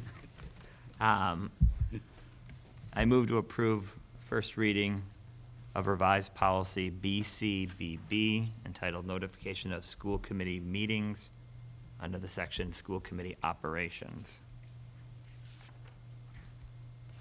Second. Why did you get right? I'm just looking at this. I didn't, Yep. it says you have to give minimum of 48 hours notice, right? But does it say where the notice has to be? Well, It doesn't, does it? Is that somewhere else in our, Because up above it does say town hall. right? I don't remember if it said. let's see. So there's no, usually it would say it has to be, it can be online on the district website, it has to be like 2 or 3 places at town hall, et cetera. And I don't see that here, so I'm kind of, Well, it does say mail will be filed with the town clerk at least 48 hours in advance. right, but that doesn't say about where it, I mean, the only, that's if it change. I think that's essentially a posting. the only, and I'm going out a little bit on this, but I would say, number one, it says it's required by law and it references the law. oh, okay, so it's probably in that law And that says. so, and then what we wanted to do as best we could was make sure we didn't have to continue to amend anything. So if you say something is correct notice, and then that law later changes, we would have to go back and update our policies again. And I'm assuming the law is, Mass General Law is 38, Correct. colon 18-25. It is. Correct. Yeah. So that probably says where you have Yeah. to Correct. post, okay. All right, so we have a motion and a second. Any further discussion? All those in favor? Aye. Aye. Opposed, unanimous? I move to approve a first reading of revised policy CEI entitled Evaluation of the Superintendent under section General School Administration. Second. Looks like we're meeting all these as stipulated, so. Any further discussion? Hearing none, all those in favor? Aye. Opposed, unanimous? And now, this next policy was, we think, combined with the last policy we just accepted about the procedure for evaluating superintendent. And so we are moving to repeal policy CEIA entitled Procedure for Evaluating the Superintendent of Schools under General School Administration. Second. Further discussion? All's in favor? Aye. Aye. Opposed? Unanimous? I move to approve first reading of revised policy DB entitled Budget Planning under the section Fiscal Management. Second. I was waiting for that. Any further discussion? This is just an addition that the superintendent will have overall responsibility for budget preparation. The only comment I would make, Mr. Chairman, is that the next section is basically what we're adding here. Okay. The next policy, if you All right. look, that we're going to repeal. We have a motion, a second. Any further discussion? All's in favor? Aye. Opposed? Unanimous? I move to repeal policy GAB entitled Budget Planning Involvement under the section Personnel. Second. Further discussion? All's in favor? Aye. Aye. Opposed? Unanimous? Now, the next policy, if I recall, I'm trying to look here. Brand new. What was that? It's brand new. Yes, I think this is a new policy that MASC is suggesting, which we thought was better than DCA, which was just very generic, and we thought the MASC policy was better, so we're proposing to add this. So there is there a current section DC, Mr. Bernard? There is not a current DC. That's why this new one will fit in that coding. Okay, so this is not a move to, I guess this is a move to approve a first reading of policy. DC, Right. entitled Annual Budget. Correct. Under the section Fiscal Management. Second. Further discussion?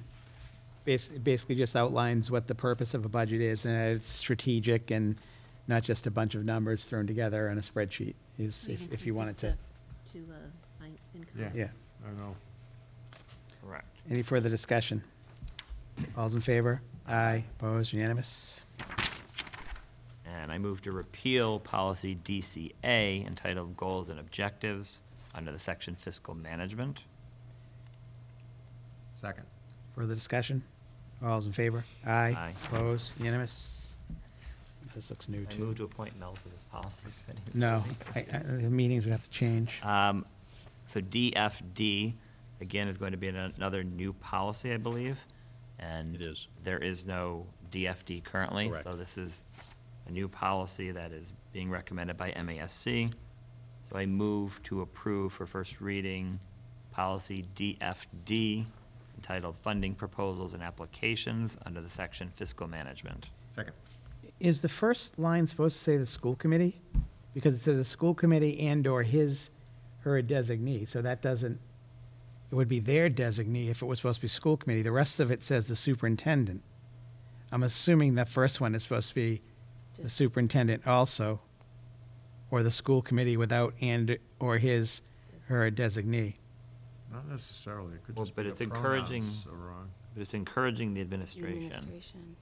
I think it is supposed to be the school committee, but I think you're right, the pronoun. No, but why would the school I know committee? what you're saying. Yeah, So the rest of it is the school committee should encourage the administration, and then basically the administration then moves the process along and reports back to the school committee. But you don't need any pronoun. You could just say the school. Right. committee. Usually will The encourage. school committee will encourage. Right, that's what I was, Yeah, if that's the way, but you're right, Mel, that's a good question. What did they intend? I think if I recall, I'm trying to recall the conversation. We had a lot of conversations on all these policies. And I think this was just, I think a lot of what is happening already is Mr. Bernard is encouraging people to try to find other funding sources. And so I think that might have been what we were trying to do, is either that we obviously would like that, but Mr. Bernard's already doing a lot I'm of gonna that. check Right. on the I'll check on the language. but it's referring to the school committee as a his or a her. Yeah, I correct, don't right. see how that, Singular plural Right. disconnect of the, yeah. so I think we should I'm gonna probably pull this aside right table now. this I'll, one. I'll look and see what Ann. Look what MASC Yeah, that needs some wrote. clarification. Okay. It'd be nice to save one for next meeting. Oh, we have more. Oh, we have a Oh, lot, we have okay, all right. 99 policies. The next one's on smoking, Mr. Buckley.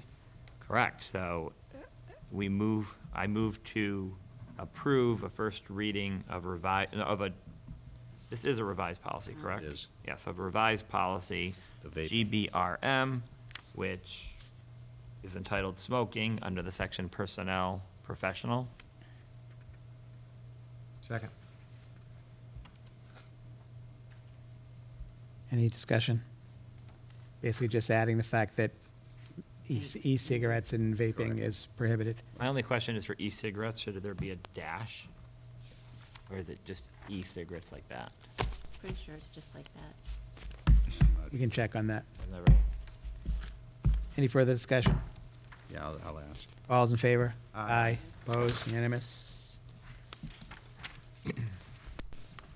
And I move to approve a first reading of, is this a revised policy? Yes. Yeah, it is. Yes, because it's the back is the, oh, okay.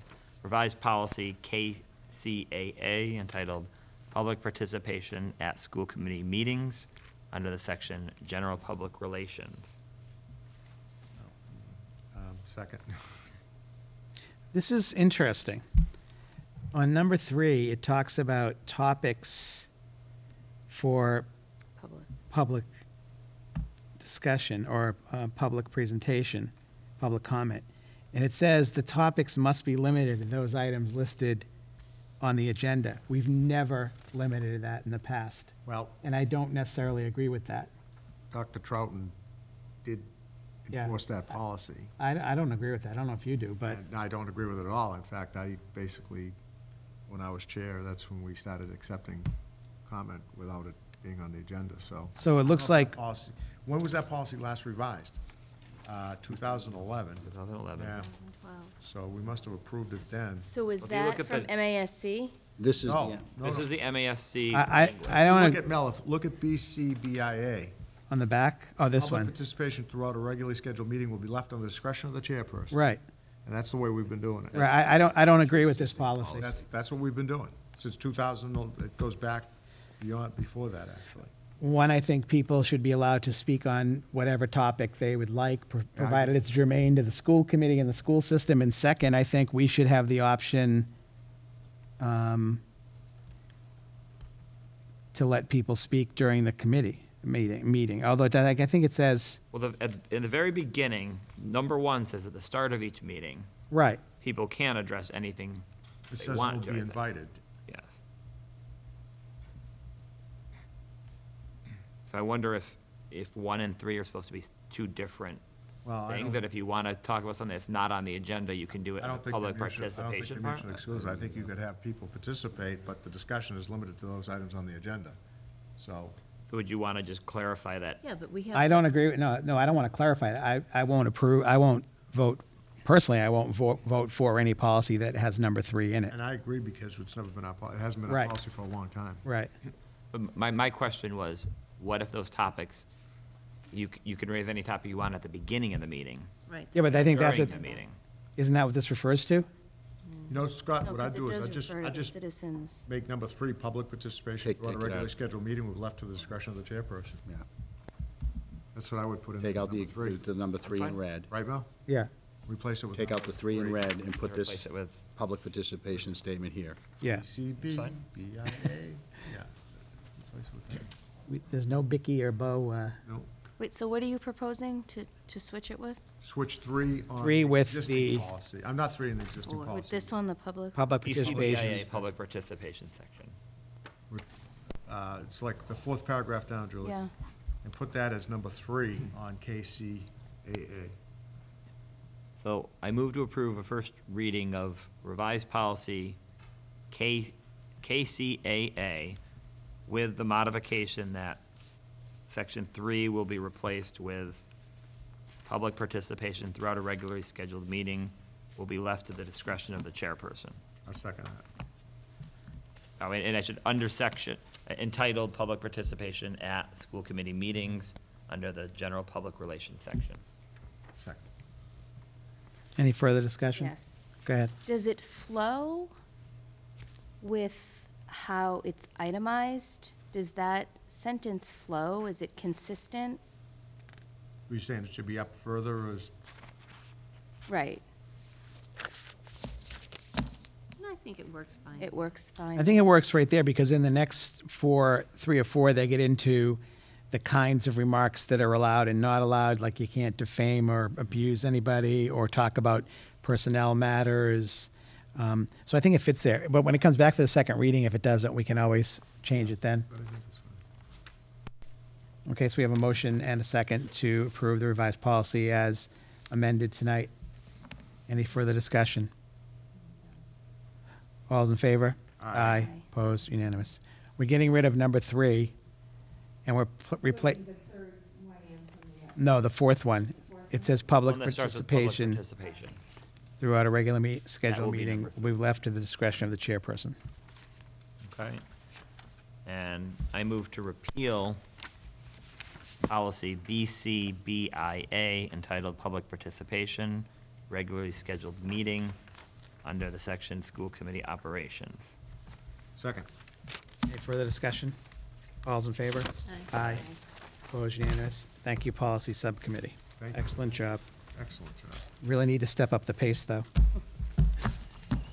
I usually do slow these meetings down. Why we're late. Okay, next we have a presentation from Superintendent Bernard. It's his Year 2 update on NRPS 2021 as strategy for the future. Any other presentations? Thank you, Mr. Chairman. There. So in your packet, you should have a copy of the PowerPoint that I'm going to be referring to guide an update to the district's strategic plan.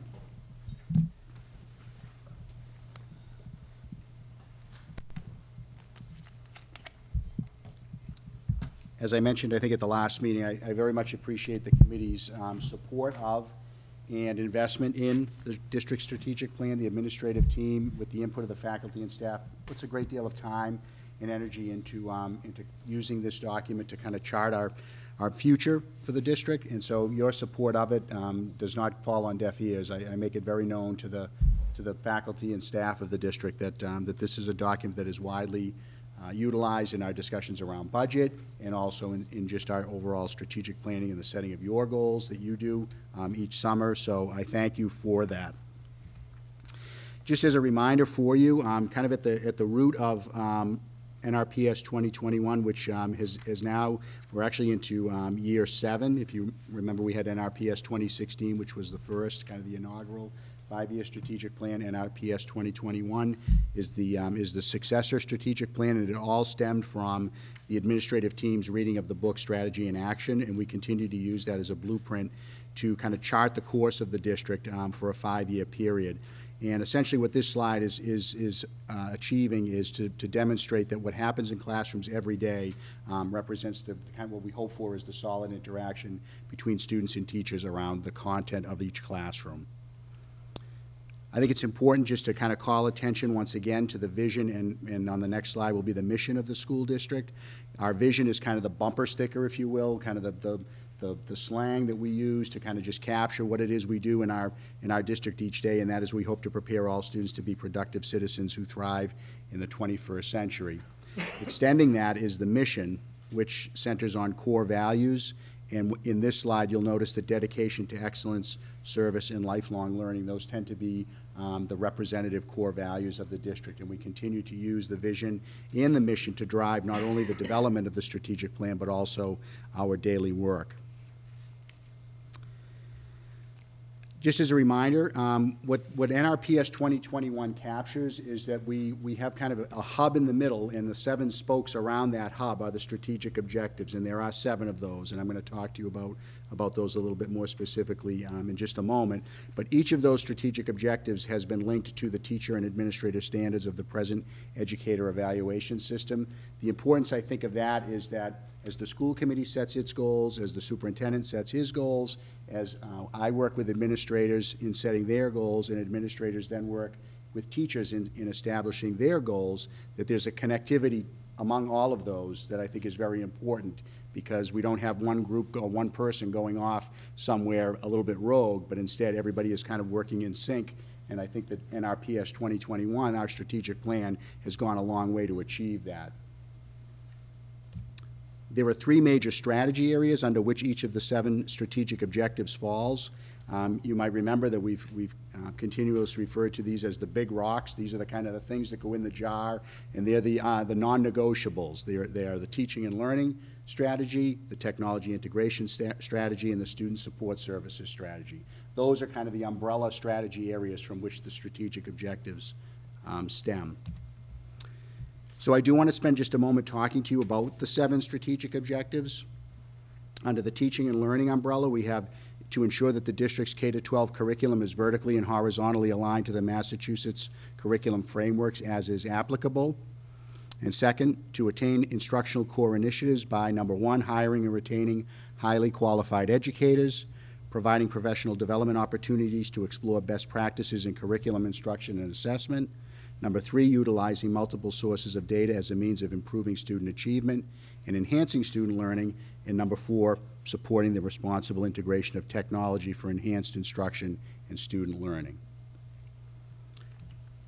There were 2 strategic objectives underneath the technology integration strategy, and they are to ensure effective digital learning across the district and to enhance the technology infrastructure and support system in the district.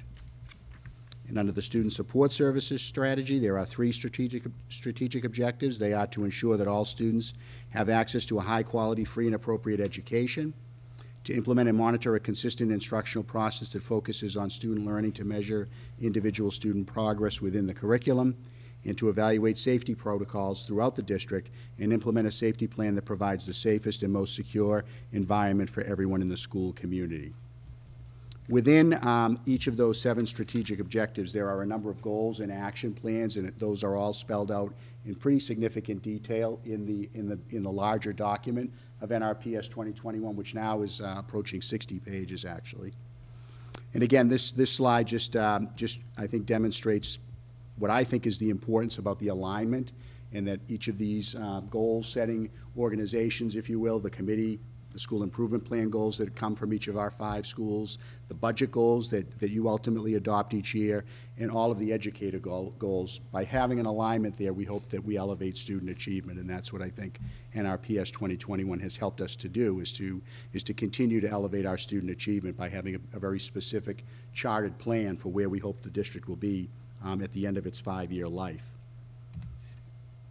As is the case each summer, the administrative team comes together for 2 days in a retreat, and a large part of the work that we do over those 2 days is centered on revising the strategic plan and making adjustments to reflect those things that we've accomplished in the prior school year, and making any adjustments that we might want to make for the coming school year. And what I'm going to now focus on in the next few slides for you is the work that came from the start of the summer retreat, and we've also continued that work into the fall. In fact, we have a strategy session coming up on this coming Thursday, when we will all be together to just make some final adjustments.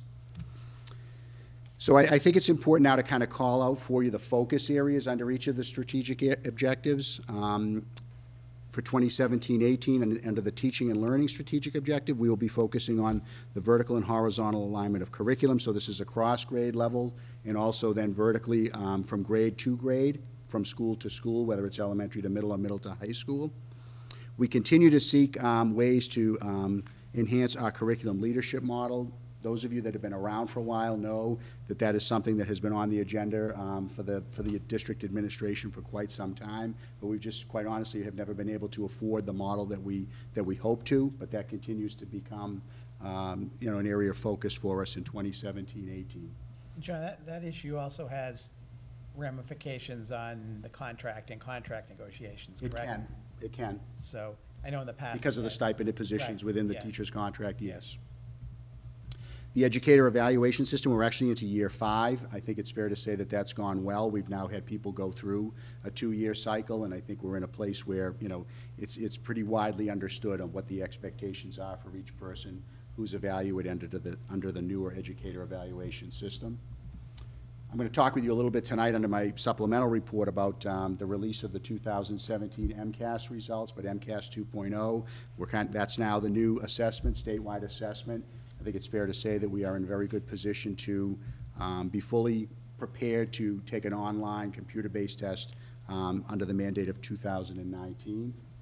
The integration of technology, while technology integration is its own strategic objective, I think it would be irresponsible to not acknowledge that if we're going to effectively teach and students are going to effectively learn, that we have to integrate technology into the work that teachers do with our students.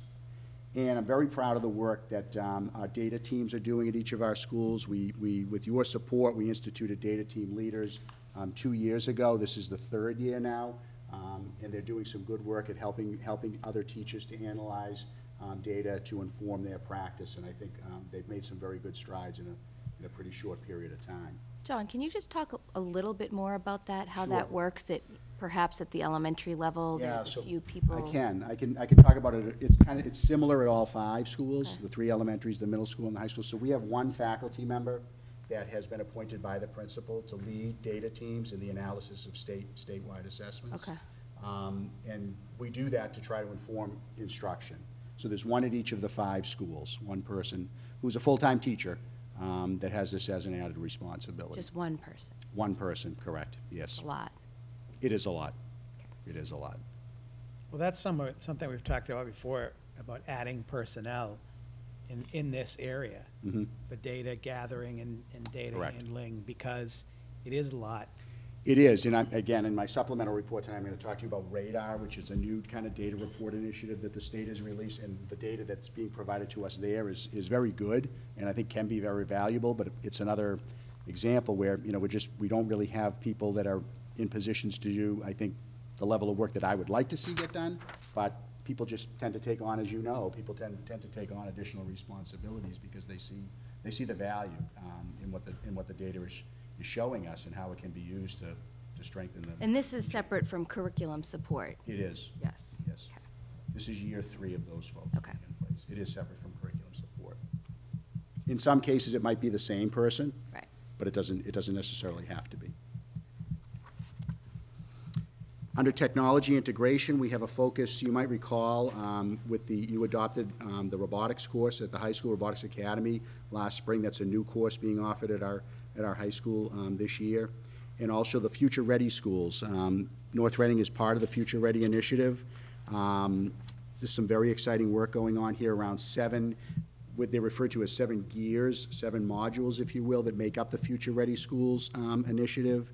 They are curriculum instruction and assessment, the use of time, technology networks and hardware, data and privacy, community partnerships, professional learning, and budget and resources. So what the administrative team has been doing, starting at our retreat in the summer, and this work will also continue this coming Thursday at the Administrative Council meeting, is basically looking at technology and how it can be used to enhance personalized learning for every student. So I think you're going to see some very good work come about in the coming year that I'll be reporting back to you on how Future Ready has helped us to more effectively integrate technology into our classrooms. As you know, with the rollout of the one-to-one initiative, it now calls for the capital plan to have a certain amount of money appropriated each year so that we can advance the one-to-one distribution by a grade level each year. And as well, we also talked with you about this year, and you adopted the idea that we would like to start to infuse some money into upgrades and repairs of technology, particularly at the 3 elementary schools. John, I was wondering if you should add as a bullet point the Wi-Fi upgrade at the 3 elementary schools, if that's a The separate. Wi-Fi upgrade, it goes back a little bit to right here, Okay. enhancing the technology infrastructure. We could not have been able to achieve that without the Wi-Fi upgrade. Professional development is obviously, technology is just changing so rapidly. It never really stops and settles. It just kind of continues. So we are, continuing to be very supportive of professional development for our teachers. And as well, the one-to-one initiative, as you all well know, we instituted that this year in grade 7 at the middle school following last year's pilot. It's going very, very well. John, I just have one comment. Sure. Can you just share how the structure of the elementary tech integration people have changed? Yes. I just heard about it, so I thought that digital the committee learning might be specialists. interested in hearing. Yeah, well, we had previously had, this year being the first year that we have gone to this kind of new model, if you will, is we had 3 digital learning specialists that rotated among the 3 schools, each with kind of an area of expertise that they would share with the other with the other two schools from wherever they started. What we went to this year was we placed one digital learning specialist in the school for the year. That was based on, I would say, two factors. The most significant of which was, I think, from the teachers and the principals at the schools, because they felt that the kind of stop and restart with the transition of a person leaving and then coming in twice in a year was not always good. And that was kind of the more significant feedback that we received. The digital learning specialists themselves also spoke about their desire to kind of stay in the building for the year and develop the connections that they thought they hoped would develop. So what we committed to was much like having the older model. We committed to that for 2 years. We're committed to this model for at least 2 years, and we're going to evaluate it at that time and see which of the two would be better. Great. So that what's happening now is whatever digital learning specialist was assigned at the school, they're going to stay until June at that one school. Student support services, there's a lot to be said in this one as well, this strategic objective. You hear me talk a lot about, one of my goals this year is about social emotional learning initiatives. I actually went to a very good workshop last Thursday with Dr. Daly about some things that we're hoping to bring to North Reading. I think it's fair to say that I spoke to you, I think, on the August school committee meeting and also at the opening day meeting about the interest in the Excel initiative that North Reading had applied to be a part of, but unfortunately, I think only 9 of about 30 some odd districts were selected to participate across the state. But what that did for me was show that there is great interest among our staff. I think I had somewhere around 22 people reach out to me when I was making the application to be a part of Excel, indicating that they wanted to be involved in some sort of social emotional networking. And so I'm continuing to look at other ways in which we might be able to kind of capitalize on that interest. And I think it's fair to say that I have found some places where we're able to do that. We formed a social emotional learning task force that's up and running now. This is year 3. Just a lot of good work, I think, going on to try to, strengthen our culture in schools and just give our students the supports that they need to kind of do their best learning. And that's what's really rooted in kind of the whole social emotional learning world. We are continuing to strengthen our response to intervention and Massachusetts tiered system of supports. Again, these are kind of prescriptions for students that we utilize to kind of, provide them with the supports they need without going through the special education process. I think you're all pretty well aware of our interest and our work around adding specialized programs for students with special needs to keep them in district. We've done a lot of that in just a very short period of time, and I can assure you that we are continuing to look at ways in which we can keep North Reading students in North Reading for their education. And lastly, why I think this kind of last bullet of school safety and security is important to keep under student support services is it's our belief that for those people that come here and work and those students that come here and learn, that they can't do their best work and they can't learn at their best if they don't feel safe coming to school every day. So we've put a lot of emphasis on the ALICE program, the COPSync 911 technology-based alert system, the Envoy sign-in, and I will be sharing with you probably somewhere around December, and it was one of my goals for my evaluation cycle, is a complete overhaul of our emergency operations plan that has been received the input of the fire chief, the deputy fire chief, the school resource officer, the police chief, and the 2 assistant principals at the middle school and the high school working with me to take this task on, which is probably about a year in the making. And it was time, I think, once the middle school and the high school came together in one campus, that we had to look at how we were going to respond to an emergency situation, given that a pretty significant change in the structure of having 2 separate schools, a middle school and a high school, coming together as one. It required us to go in and do some pretty significant work around how we would respond in this building now to an event when we needed to, starkly different from what it would have been if we were in 2 separate schools. So you'll be seeing something as a draft, I would say sometime in the next month or 2. And then I just have this last slide. These are just kind of things that come to us that we want to put some energy into. They may not necessarily be rooted in NRPS 2021, but in some cases, in fact, in most cases, we've now, in the update, included them. And I'm just going to run through them rather quickly for you, but I think it's important for you to get a sense for the coming year, what are some other things that the administrative team is looking at with the staff? So school safety and security continues to be, you know, something that we all feel very important about. And, you know, as new things come our way, you know, I think it's fair to say we would be taking a very serious look at their possible implementation. Staffing, you know, I think the curriculum leadership is an area where I really think that we, you know, with all due respect to the people that work as kind of teachers in the curriculum leadership work, they're still, their primary responsibility is still in the classroom teaching. And I have not felt for quite some time, back to when I was a principal and now as a superintendent, that that model is the best that it could be, but it's the one we have, and how we refine it and how we look to do something differently in the coming year is up for discussion. But I think it's fair to say we're looking to, you know, a lot has changed, and I think we need to keep up with what those changes are by looking at our curriculum leadership model and making some recommendations for improvement. Staffing to affect student-teacher ratios, particularly at the high school. It's no secret that I think we have a significant number of classes with populations that are at that 27, 28, 29, 30, 31 enrollment that we just don't feel is best. And then what are some new and expanded initiatives that we might want to take on? We're looking at STEM and STEAM both at the middle school and the high school. We're looking at expansion of foreign language and continuing to expand our digital learning course offerings. I'm going to be coming to you in the spring, most likely, with a pretty exciting pathway that we're looking to adopt in computer science for the high school. So again, just another area where we're continuing to look at.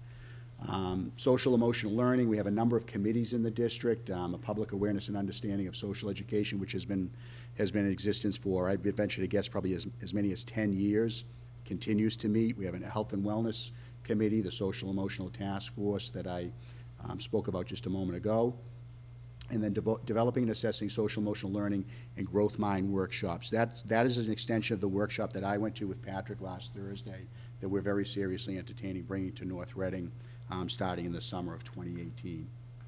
Digital learning, I think the one-to-one initiative is self-explanatory. I've talked to you before about my desire and goal to have a North Reading Public Schools app. I think it's fair to say that I will have something to release on or around December 1st. That's nearing completion.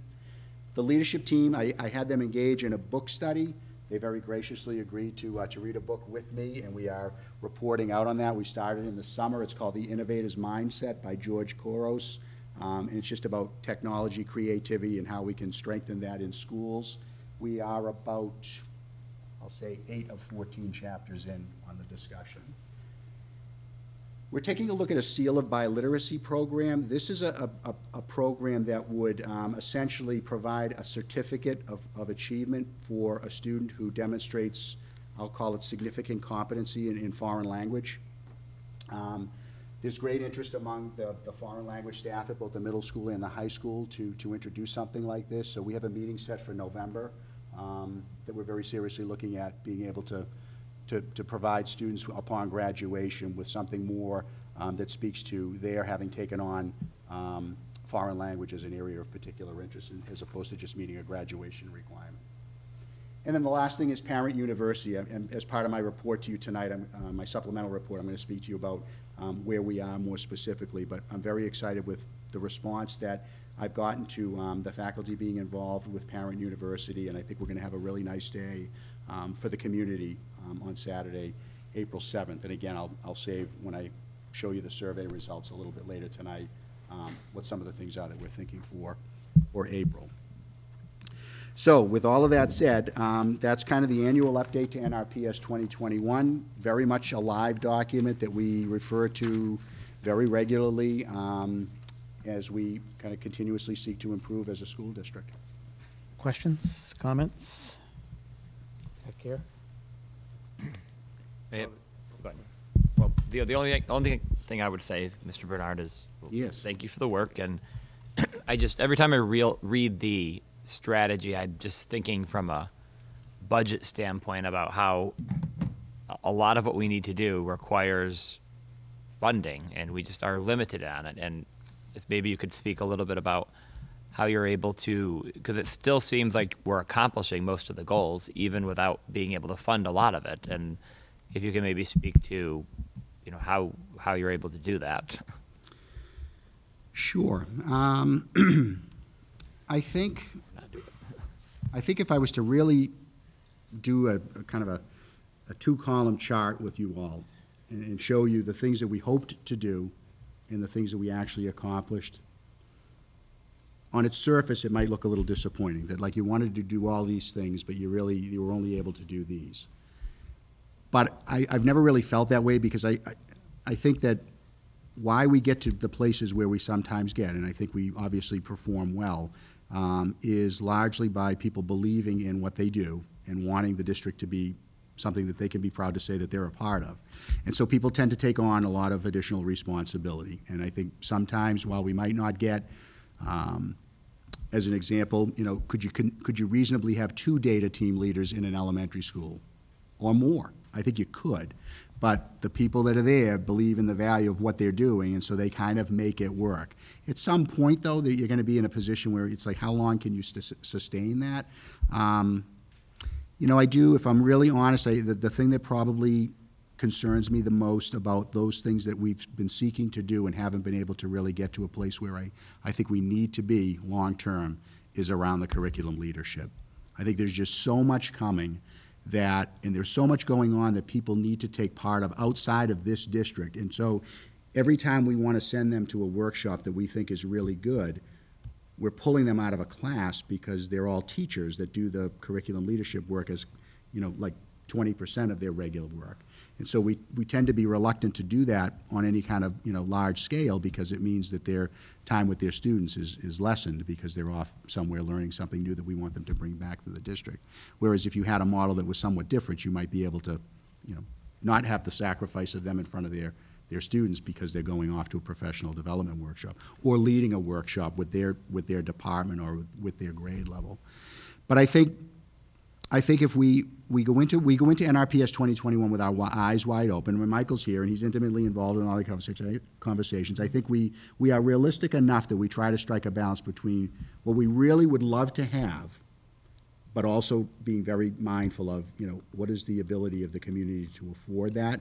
And so we try to temper that with what do we see as our highest priorities. But we never go into it with a question of, like, if you had a blank check, what would you do? We don't go into it with that kind of a vision. We go into it with what do we feel we really need right now, and then there may be a few wants kind of woven in through that. But how are we able to get to where we are? I think it's just representative of what people come here and do every day, and just, you know, they want to be proud of saying, you know, that they work in North Reading, and that the students come here very well prepared, very well supported, and work with us to I think, you know, certainly at least advance our learning, and maybe not always achieve our goals, but certainly work toward, you know, being close to achieving them if there's a case where we haven't. So I don't know, I'm hoping that's answered your question.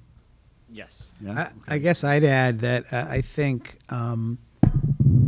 we've continued to do well or even do better at what we do well, but we've been restricted as to what we can add. And that to me has been the main restriction of the budget, you know, expanding foreign language. Yeah. We've been able to add some courses, do the one-to-one initiative and some other things, but some of the things we've wanted to do, we haven't been able to do. Get down, you know, reduce the class, the teacher-student ratio here at the high school, for example. So I don't look at those requests that we make as luxuries. No, they're not. I don't think any of you do either. No. I mean, they're not luxuries. But when you start to have 28, 29, 30 students in a high school class, that borders on being unacceptable. Yep. You know, you have teachers that want to teach those courses when we offer a new course, and they'll make it work, you know. But at some point, you do have to kind of say to yourself, but are we sacrificing something else? Are we compromising something else? I don't think we're there yet, but I do think to be able to sustain that over an extended period of time becomes more and more challenging. Julie? I mean, I think the curriculum leadership positions are of utmost importance. I think if we look at the new science standards, yeah, the soon-to-be changing ELA and math standards, I mean, I think that's something that we as a district should really put at the forefront of our thoughts for the coming budget season. And I think looking at other districts, we're probably one of the only ones that do not have curriculum leaders. I've been in many districts, and that's kind of a staple, and I think I we've agree. gotten away with a lot. Yeah, I agree. But with budget, less. I can tell you, budget is a huge, I'm not going to deny that budget is a huge issue there. It's Oh, I huge. think it's been the only factor. It's, It's been the only reason why we right. haven't. There hasn't been from a lack of support from the Right. committee or anybody else. And It's I'm just saying is it ultimately- can come to the top of the budget list, which I think I agree, right now, 98%, that should be one of our top items, but we're going to have to cut somewhere else. I don't see how, because it's That's it's what's- not inexpensive. Yeah, no, it's not. Right. I mean, it's been, I spoke about it when I interviewed for this job at the Batch. My interview was at the Batch. I spoke about something that I hadn't been able to accomplish as a principal. But sooner or later, it It's- affects the education of our kids. That's to my point about it's the You know, sustainability so, I of being. mean, I think we've managed with far less than we should have been, but I think we need to kind of bite the bullet and fight for that. What we're talking about here are full-time positions that aren't teaching positions, correct? Essentially. That's one concept. Right. One way to do it, but you don't have to do it that No, way. but whatever way we do it, it's going to cost. Right. It's going to A cost. I mean, significant amount of money. The evaluation piece would be helpful, I think, too, but that would have to be administrative level. But it's one model. It doesn't have to be the model. You know, whether it's fewer teaching responsibilities.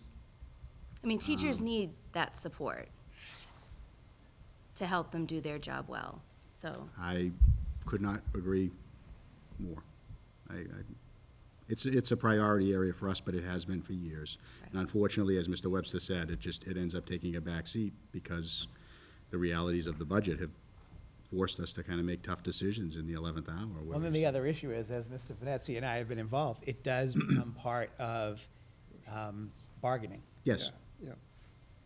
It was, And it you have was to get 3 years ago. The and- Teachers Association has to agree to implement, we have to agree together to implement something. Well, we need to come up with a plan first. Well, we've had plans in the past.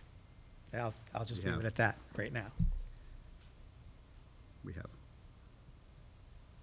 But it still remains a focus area Right. for us for this year. Yeah, well, I'm assuming we'll probably have some sort of plan again this year. I think you can assume that, yeah. Right. Yeah. Anything else? No, I was just going to comment that under Student Support Services, it talks about ensure that all students have access to a high-quality, free, and appropriate education.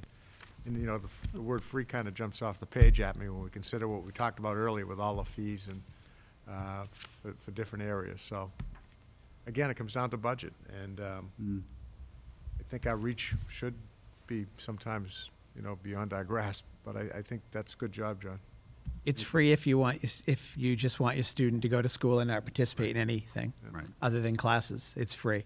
That's And not maybe right. And maybe not get here. Right. And maybe not get here, exactly. Right. Then it would be free, because you wouldn't have to pay for the bus and. Right. But it's not right. We've talked about how it's not right, but at the same time, we have no options, and we're like most suburban districts in the state who have the same fees. Yeah. Or in some cases higher. So, anything else? All right, thanks, John. Thank you. Thank Thank you.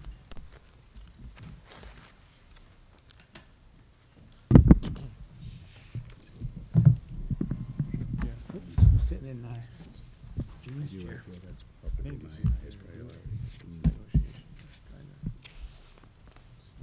Okay, before we leave new business, I actually had one thing I wanted to bring up earlier.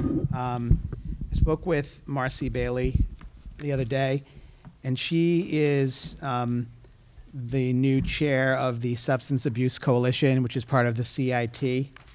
And she is looking for a school committee volunteer for that, to serve on that committee as basically a liaison to us. It's not an official appointment.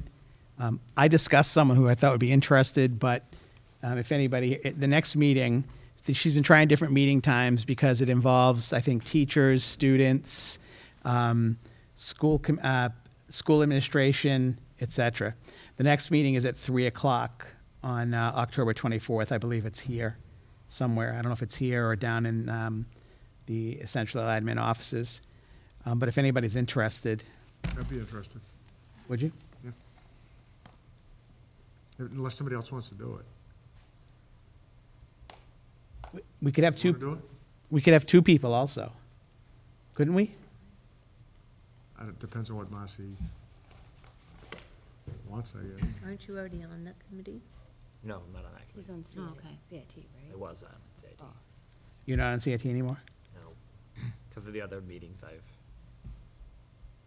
I've pulled myself off. So Jerry's interested. Are you interested also? If Julie's interested, you do it. Is that who you were thinking of? We talked about you because you have a younger one and a high school student. Sure.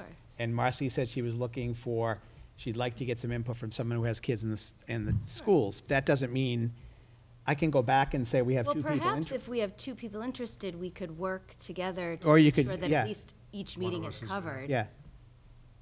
So let me go back, we don't have to take a vote or That's good, anything. Julie, I mean- Let me go back to Marcy. She might even say, you can have 2 people come, that'll be fine. So I'll let her know we have 2 people interested. I can't.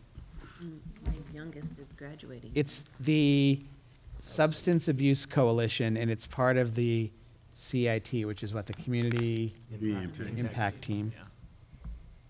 And Marcy's the new chairman of that. Amy's on that too, right? Because Amy was talking Amy about Luckwood, that, yeah. too. I think John is a part of that. I'm on CIT. yeah. Of the principals? Oh, you're not on the substance abuse? No. Okay. Are any I think principals? I think I could be, Okay. All right, so that's that. but I chair the K-12 action team, and I think that's kind of my charge. So one other thing I'll mention under new business, and we'll move on there. I noticed today there's a bill in the State House that will require minimum of 20-minute recesses at, I don't know if it was elementary and middle schools or elementary schools only. So it'll be interesting to see how that bill fares. Because, of course, it doesn't take into consideration that we might have to lengthen the school day, which would mean we'd have to negotiate. But that's kind of never With the in the. parents. So, Right. I with have a the question. What teachers. happens if the state passes it? And We have to implement it. do you have to go into the contracts and renegotiate? If it then? makes the school day longer, because if you Or you need, cut from academic or you cut from academic Yeah, time, but you time. need to have enough time in learning. and still meet the 900 Right, hours. so, but I just wanted to mention that, it'll be interesting to follow that, see what happens. Okay, routine matters, minutes. We have the regular meeting of the school committee, September 25th, 2017. I'll take a motion to approve unless anybody found anything. I didn't find anything. Motion to approve open session September 25th, or 2017. Second. Further discussion? All's in favor? Aye. Opposed, unanimous. Then we have the October 2nd, which was our pre-town meeting, and then we adjourned to the town meeting, our pre-town meeting, and then our participation in town meeting. Motion to approve open session prior to town meeting October 2nd, 2017. Second. Further discussion? All's in favor? Aye. Opposed, unanimous. Budget update, nothing. Michael? Not this. No, next. Staffing? Nothing staffing? No staffing. Bids and donations. There's a lot of them tonight. Who gets the, Julie does it I'll better do than them. anybody. I would like to make a motion that the school committee vote to accept with gratitude a donation of $50 from Philip and Kathleen Buston to purchase classroom supplies for the RISE program at the middle school. Second. further discussion? All's in favor? Aye. Opposed, unanimous. I'd like to make a motion that the school committee vote to accept with gratitude a donation from Tom Lasden from Troop 750 of $67.77 on behalf to fundraise the benefit the North Reading High School Maskers Performing Arts Program. Second. Further discussion? All's in favor? Aye. Opposed? Unanimous. John, on that one, is that the student who built the? It is. Yeah. So this You was. did a nice sur- job on that. He did a very nice job. So this was surplus from the money Okay. he raised that he just donated back to, he picked a was group that he nice. wanted to donate to. Nice. It was Maskers, yeah. Excellent. Okay, I would like to make a motion that the school committee vote to accept with gratitude a donation from Shalaka Taneha in totaling $260 to purchase classroom supplies for the Batchelder School. Second. Further discussion? All those in favor? Aye. Opposed? Unanimous. I'd like to make a motion that the school committee vote to accept with gratitude a donation of 30 lacrosse sticks, 30 indoor balls, and a curriculum guide with a total value of $500 to develop a new lacrosse unit for grades 6, 7, and 8 at the middle school from the North Reading Youth Lacrosse Association. That's really cool. Second. Further discussion? Hearing none. All those in favor? Aye. Opposed? Unanimous. I'd like to make a motion that the school committee vote to accept with gratitude a donation of $500 to support costs associated with the Parent University Initiative at the North Reading Public Schools from Jeffrey Simons. Second. Further discussion? All those in favor? Aye. Aye. Opposed? Unanimous. I'd like to make a motion that the school committee vote to accept with gratitude a donation of $1,500 to purchase a large color printer for student artwork at NRHS from Jeffrey Simons. Second. Further discussion? Hearing none. All those in favor? Aye. Aye. Opposed? Unanimous. I just want to mention, we have a lot of great supporters of schools, but Jeff Simons has been not only financially, but has been there for every school project we've tried to complete in this town, every override. Number one cheerleader. He is just, the guy is, You need him on your side. His kids are all done with school, too. yeah, They're a all long time ago. Oh, no, yeah, his Long time ago. His youngest, I think, is 25, my daughter's age, so, or 26, so. Jeff donated the sign out on the field, the Oh, right. Alpha Kenny sign that's out on the Yep. football field. Yep. I'd like to make a motion that the school committee vote to accept with gratitude a donation of materials valued at $1,757.41 from the North Reading Youth Services to support the health curriculum at the middle school. That's excellent. Second. Motion is second. Further discussion? Hearing none. All those in favor? Aye. Opposed? Unanimous. Glad to see we've picked up again on the donation. This was an excellent batch here. Again, thank you to everybody in the community and the organizations that support our school system. I also will add, this isn't a donation, but I've reached out to youth softball, girls softball related to the scoreboard project at the, I haven't heard anything back yet, but I have reached out to them, hopefully to get a scoreboard before next spring. Mr. Chairman, the only other thing I would mention in this section is just to recognize the efforts of the Batchelder parent-teacher organization. I attended their auction on Friday night, and it was sold out. They had standing room only. They raised a lot of money, and again, it was a fun event, and just recognizes when we talk about how stretched we are on budget, how much the parents come together in this town to support the needs of the community. I heard it was a bang-up success. I haven't seen the numbers yet, especially where the batch is celebrating its 100th anniversary or birthday. We haven't decided yet which one it is. But I'm just upset that I didn't win the trip. I'd like to register that right now. But I think a teacher won. Teacher won. A teacher won, and Oh, she was, really? yeah. What was her name? Mrs. Johnson? Yes. Oh, yeah. Oh, She was good. so Josh excited. calls in sick for a week. Yeah. She is. And they actually, they did it on They a did a live live video on on Facebook, and she was, You don't want she to- was thrilled. She was like, she couldn't believe it. So, anyway, that was great. Much deserved. Yes. Okay, next, subcommittee updates. We have none. We haven't had a subcommittee meeting in the last 2 weeks. I have my 3 kids with you. Subcommittee schedule. We have athletic subcommittee tomorrow at 12:30. We have the Early Bird Catches the Worm Policy Subcommittee on Wednesday at 7 a.m. We have SSBC next Tuesday at 5:30. We have NORCAM October 26th at 7 p.m. And then we have Finance Planning Team November 2nd at 8:15. No, I think that one's at 8, John, isn't it? Did they change it to 8? No, it was. Oh, that was a previous one? It That was, the okay. Thursday. I think we were going to move to 8 because Okay. I had a 9:30. All right, at 8:15. Administrative report, Mr. Bernard. Thank you, Mr. Chairman. So a few things I want to just highlight for you. I spoke earlier about the radar reports. This is resource allocation and district action reports. This is a new source of data the Department of Education has been supplying to districts as of this year. It was piloted with a number of districts last year. I think there were 9 or so. But in any event, what I wanted to let you know was of the 10 districts in the SEAM community, SEAM collaborative community. 7 of us have collaboratively written an application for a grant, which could be upwards of $100,000 if we were to receive it. The grant applications are actually due tomorrow.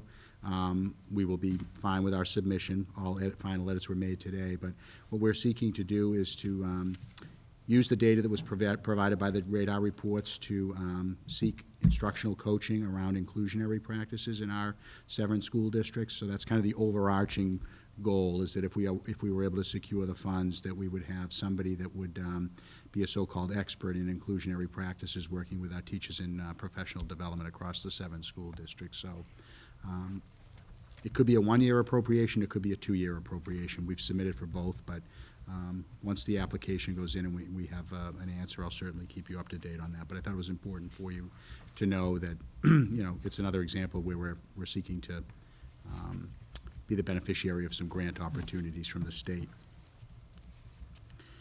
The second item I want to share with you is that today I received the embargoed preliminary MCAS 2.0 assessment results. There's going to be a public release on Wednesday, and I thought it was important that you be aware that that's coming. Some strikingly different data this year. There is essentially the new accountability system is taking over, so it's almost like a held harmless year for grades 3 through 8. Only the high school will still be under the old accountability system because its test is still under what's now being termed the legacy MCAS. That's what the term is being used to identify the MCAS prior to 2.0. I'm expecting to receive student reports on October 24th, and I'm expecting that we will have a presentation for you on October 30th on North Reading's performance, and that we will be sending out the individual reports to families on or around November 1st. So again, embargoed results were received today. You're going to see publications in the I would imagine the Boston media on Wednesday, the 18th. Individual reports on the 24th. A report to you on the 30th, and then mailing out the individual reports to families on or around November 1st. So it's interesting, MASC did a lot of social media today related to this, and what I got out of it was, warning, you're not going to like these results. They're going to be a lot lower than the past. There's going to be a lot fewer students in exceeding expectations category, and a lot more in the meeting and partially. Partially. Yeah, because. Yeah, so I attached for you tonight a letter that actually is an updated version. I had gotten a letter from Acting Commissioner Wolfson on Friday that they amended at about 5:30 tonight, actually, and so I sneaked it into your packet here with it was about 2 pages longer than the original letter, and I was actually glad that it was. But I don't think that point that you just made is off base, Mel. The accountability ratings are different. What was advanced, proficient, needs improvement, and warning or failing, depending on the grade level, is exceeding expectations, meeting expectations, partially meeting expectations, or not meeting expectations. So I think it's probable that you're going to see that range of students that maybe had been in the proficient needs improvement melding into the kind of the not meeting expectations range, but there's some very specific language around what that means. And on the surface, it's almost like, I think to try and draw a comparison between how students performed, how your child might have performed last year, and the rating and the performance that they have this year is almost there. I mean, they're telling you don't even attempt to try and do that, but it's natural, I think, for people to try to do that. But if we can convince people, and our messaging is that the system is different this year than it was last year, and we're going to do our best to kind of hammer that home, then I think people will come to the determination that you're comparing apples to oranges. Right. I think the other message is except at the high school, the students are still performing well compared to the rest of the nation. Correct.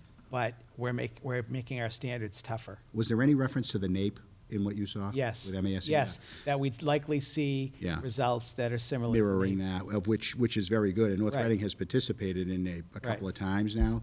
I was on a conference call with Patrick Daly Thursday. We learned a lot. We did another one today, which was very different than the one Thursday, so I was glad we did it today with 3 of our principals, and there's one more tomorrow. So there's been some very good communication. I think there's something The fact that we received results today and they've been embargoed only until Wednesday morning is interesting. You know, I don't know why that window is so short. It's never been that, but I think Well, it's. we're late anyway. Well, we are later than normal, yeah, we are. So- But Well, they when the could have, results- still been Right. giving us the normal 10-day window for the analysis. But I think it's another, I don't know this because I didn't hear it, but my sense is that it's to kind of get people off of that thinking that I'm going to sit down and take the time to compare where we were last year to where we are this year, and they don't want you to do that. Well, so my question to you is, what is actually going out on Wednesday? Because if there are results out and, you know, the Globe online has them all, and it shows Sure. a North Reading Elementary School with 35% in not meeting expectations, and then the Facebook posts start, and Yes. hysteria starts. I just want to be prepared to Well, deal with that. Well, I That's think we have partly- to be careful too, because the media could be looking at previous years. Right. What I can You tell you, know? I can tell you what I know, and what that is last Wednesday, the executive director of MASS, the Mass Superintendents Association, spoke to the Merrimack Valley Superintendents Association about his conversations with the Department of Ed and their hopes for the messaging to the media. I would say that I would characterize the message to us as superintendents was that, you know, a sense of optimism from MASS that the commissioner was hearing, and the value and the importance of that message to say that this is very different, and that his conversations with the media, you know, needed to strengthen that. The communications today out of the Department of Ed lead me to believe that there's optimism on their parts that they know the message that needs to go out to the media, which I think they're actually doing that tomorrow in anticipation of the release on Wednesday. So my sense is they're trying to send that message that it's an apples to orange comparison, so don't even try. How well the media receives that, I don't know that anybody can predict. What until we open exactly up will the be paper out on Wednesday? Wednesday is Will the it- release of, the public release of the results. Well, will it just show North Reading, or will it show all our schools? I don't know. That's what I want to know, I don't because know. My sense is. Typically it's schools. My sense is it will have to be broken down because you have a 3 to 8 system and you have a high school system. So to do it only as a district just wouldn't make sense to me. It would have to, I think. So I guess but there's no leveling of the elementary schools and the middle school. Remember how you used to have a level Right. 1, 2, 3? There's this none of that. year, there's no leveling. The Unless- only reason unless you drop down is if you could don't have be a- 90%. You could only be a participation. level 3, right. Right. And there's no 4s or 5s this Right. year. Now, is there a way for you to send us the data at a certain time on Wednesday, when the embargo Sure. is lifted? Just For so we our, can for have it? our, for our schools? Yeah, Yeah. okay. Just go on boston.com and. Yeah, but I'd rather get it from John, so I know Sure. it's accurate. No, I can. Yeah. Is this? It's letter- embargoed until. Right, to whatever Wednesday. time, yeah. I think it's noon. Is this letter going to be sent to all the parents then? This letter is going to go with the score reports, assuming that it's not changed between now and the 24th, because like I said, it's a different letter than I got last week. Yep. But if it's the same letter, that letter is going to be accompanying the reports, and our principals also send kind of their own, I was you know, going to say, is there a cover letter or school, something? we always send kind of like a school-based, you know, letter from the principal, too. And just anticipating questions or concerns, if there are cover letters from the schools, would you mind sending those along as well? Just so we know what was told too. I will do my best to remember that, yes. I will try to remember that. How is this going to affect the Abigail Adams and the other scholarship? Because it used to be It used to be advanced, right? Well, you still have Doesn't that affect system high under the high school, school. right? Oh, that's High right. school system is still the Same same. system. It's the only level it All is. right. It's going to be interesting. As it always is. That'll be a couple of As weeks. it always is. Because we won't be sending them out till like November, just remind me, please. All right. I just want to know what was said to people before. Okay, Okay. next. Next, Parent University. I thought I would include for you, there's a survey, results of a survey they administered. It's in your packet. I'm not going to walk you through it. It's a little bit cumbersome, but I just thought it was interesting for you to see the kinds of topics that parents are saying they'd like to hear more about at Parent University. So these are the things that we're kind of zeroing in on. Oh, cool. I'm really excited about this. I think it's going to be a good program. So you can see that mindfulness, stress reduction. So are you working Value with, What's the scale? Is that percentage or is that just number of, is that Are you- percentage of Yes, percentage of response, people. John, there are a few other towns doing this. So are the superintendents working together to kind of, who did you, Melrose and who else? They're just popping up everywhere. I know Danvers is Burlington, doing I one, know Melrose, Burlington and Wakefield. Burlington. Yeah, those are the two I know of. Yeah. But no, we're not doing something jointly. It'd be interesting, though, afterwards to maybe compare some findings. There may be some things. Yeah, you know I what think, mean? I think the models are similar. Yeah. But we're not like sitting in a room together saying, is this what you want to do type of thing? No. All right.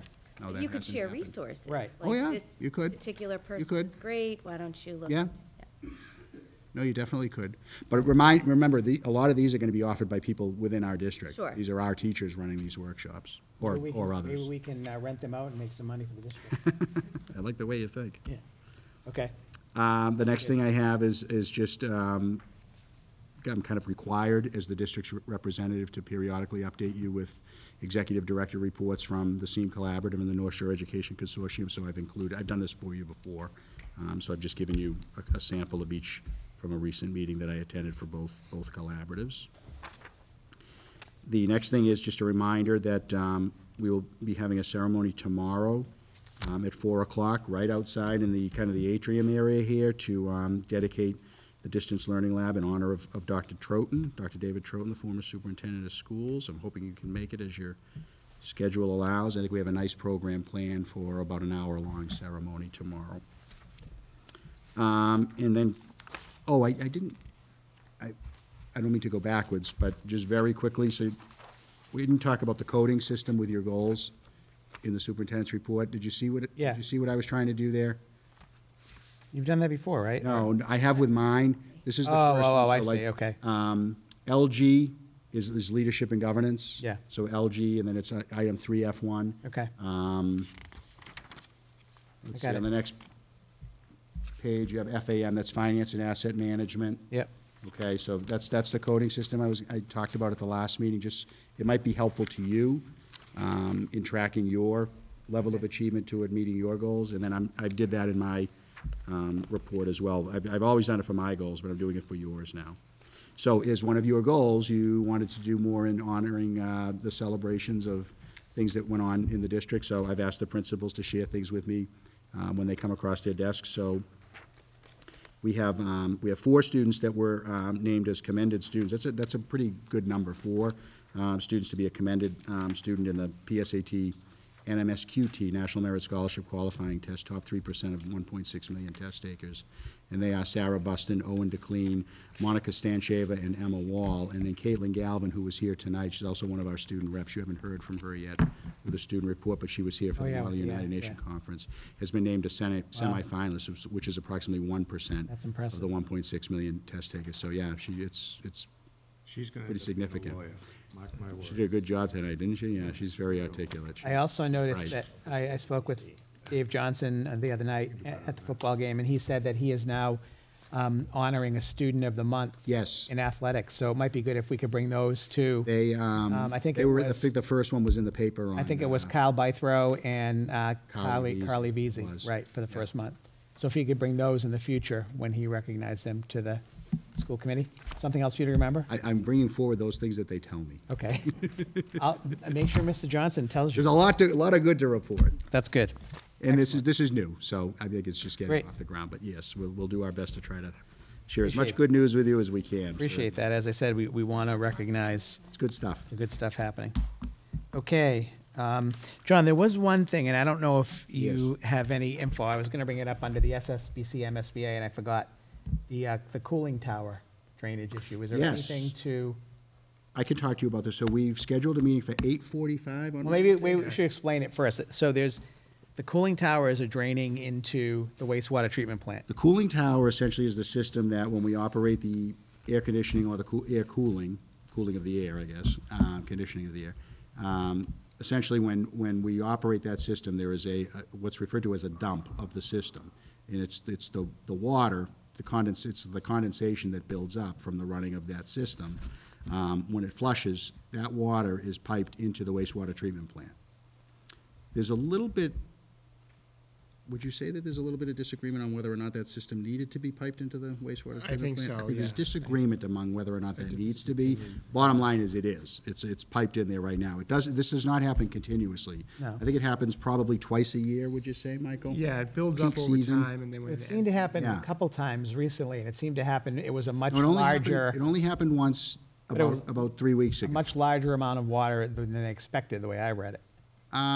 No, I think that they're expecting the amount. It's just, what it is it creates an unexpected amount in the system, in the plant itself. Right. But the amount that comes from the cooling No, tower. yeah. Is pretty, I think you can pretty much, they pretty much know what to expect, but they just don't, the wastewater treatment operator doesn't know when it's coming. when it's coming. Right. And so consequently, what can't be prepared, well, bottom line is that water is contaminated, and it's affecting the operation of the Yeah. wastewater treatment plant.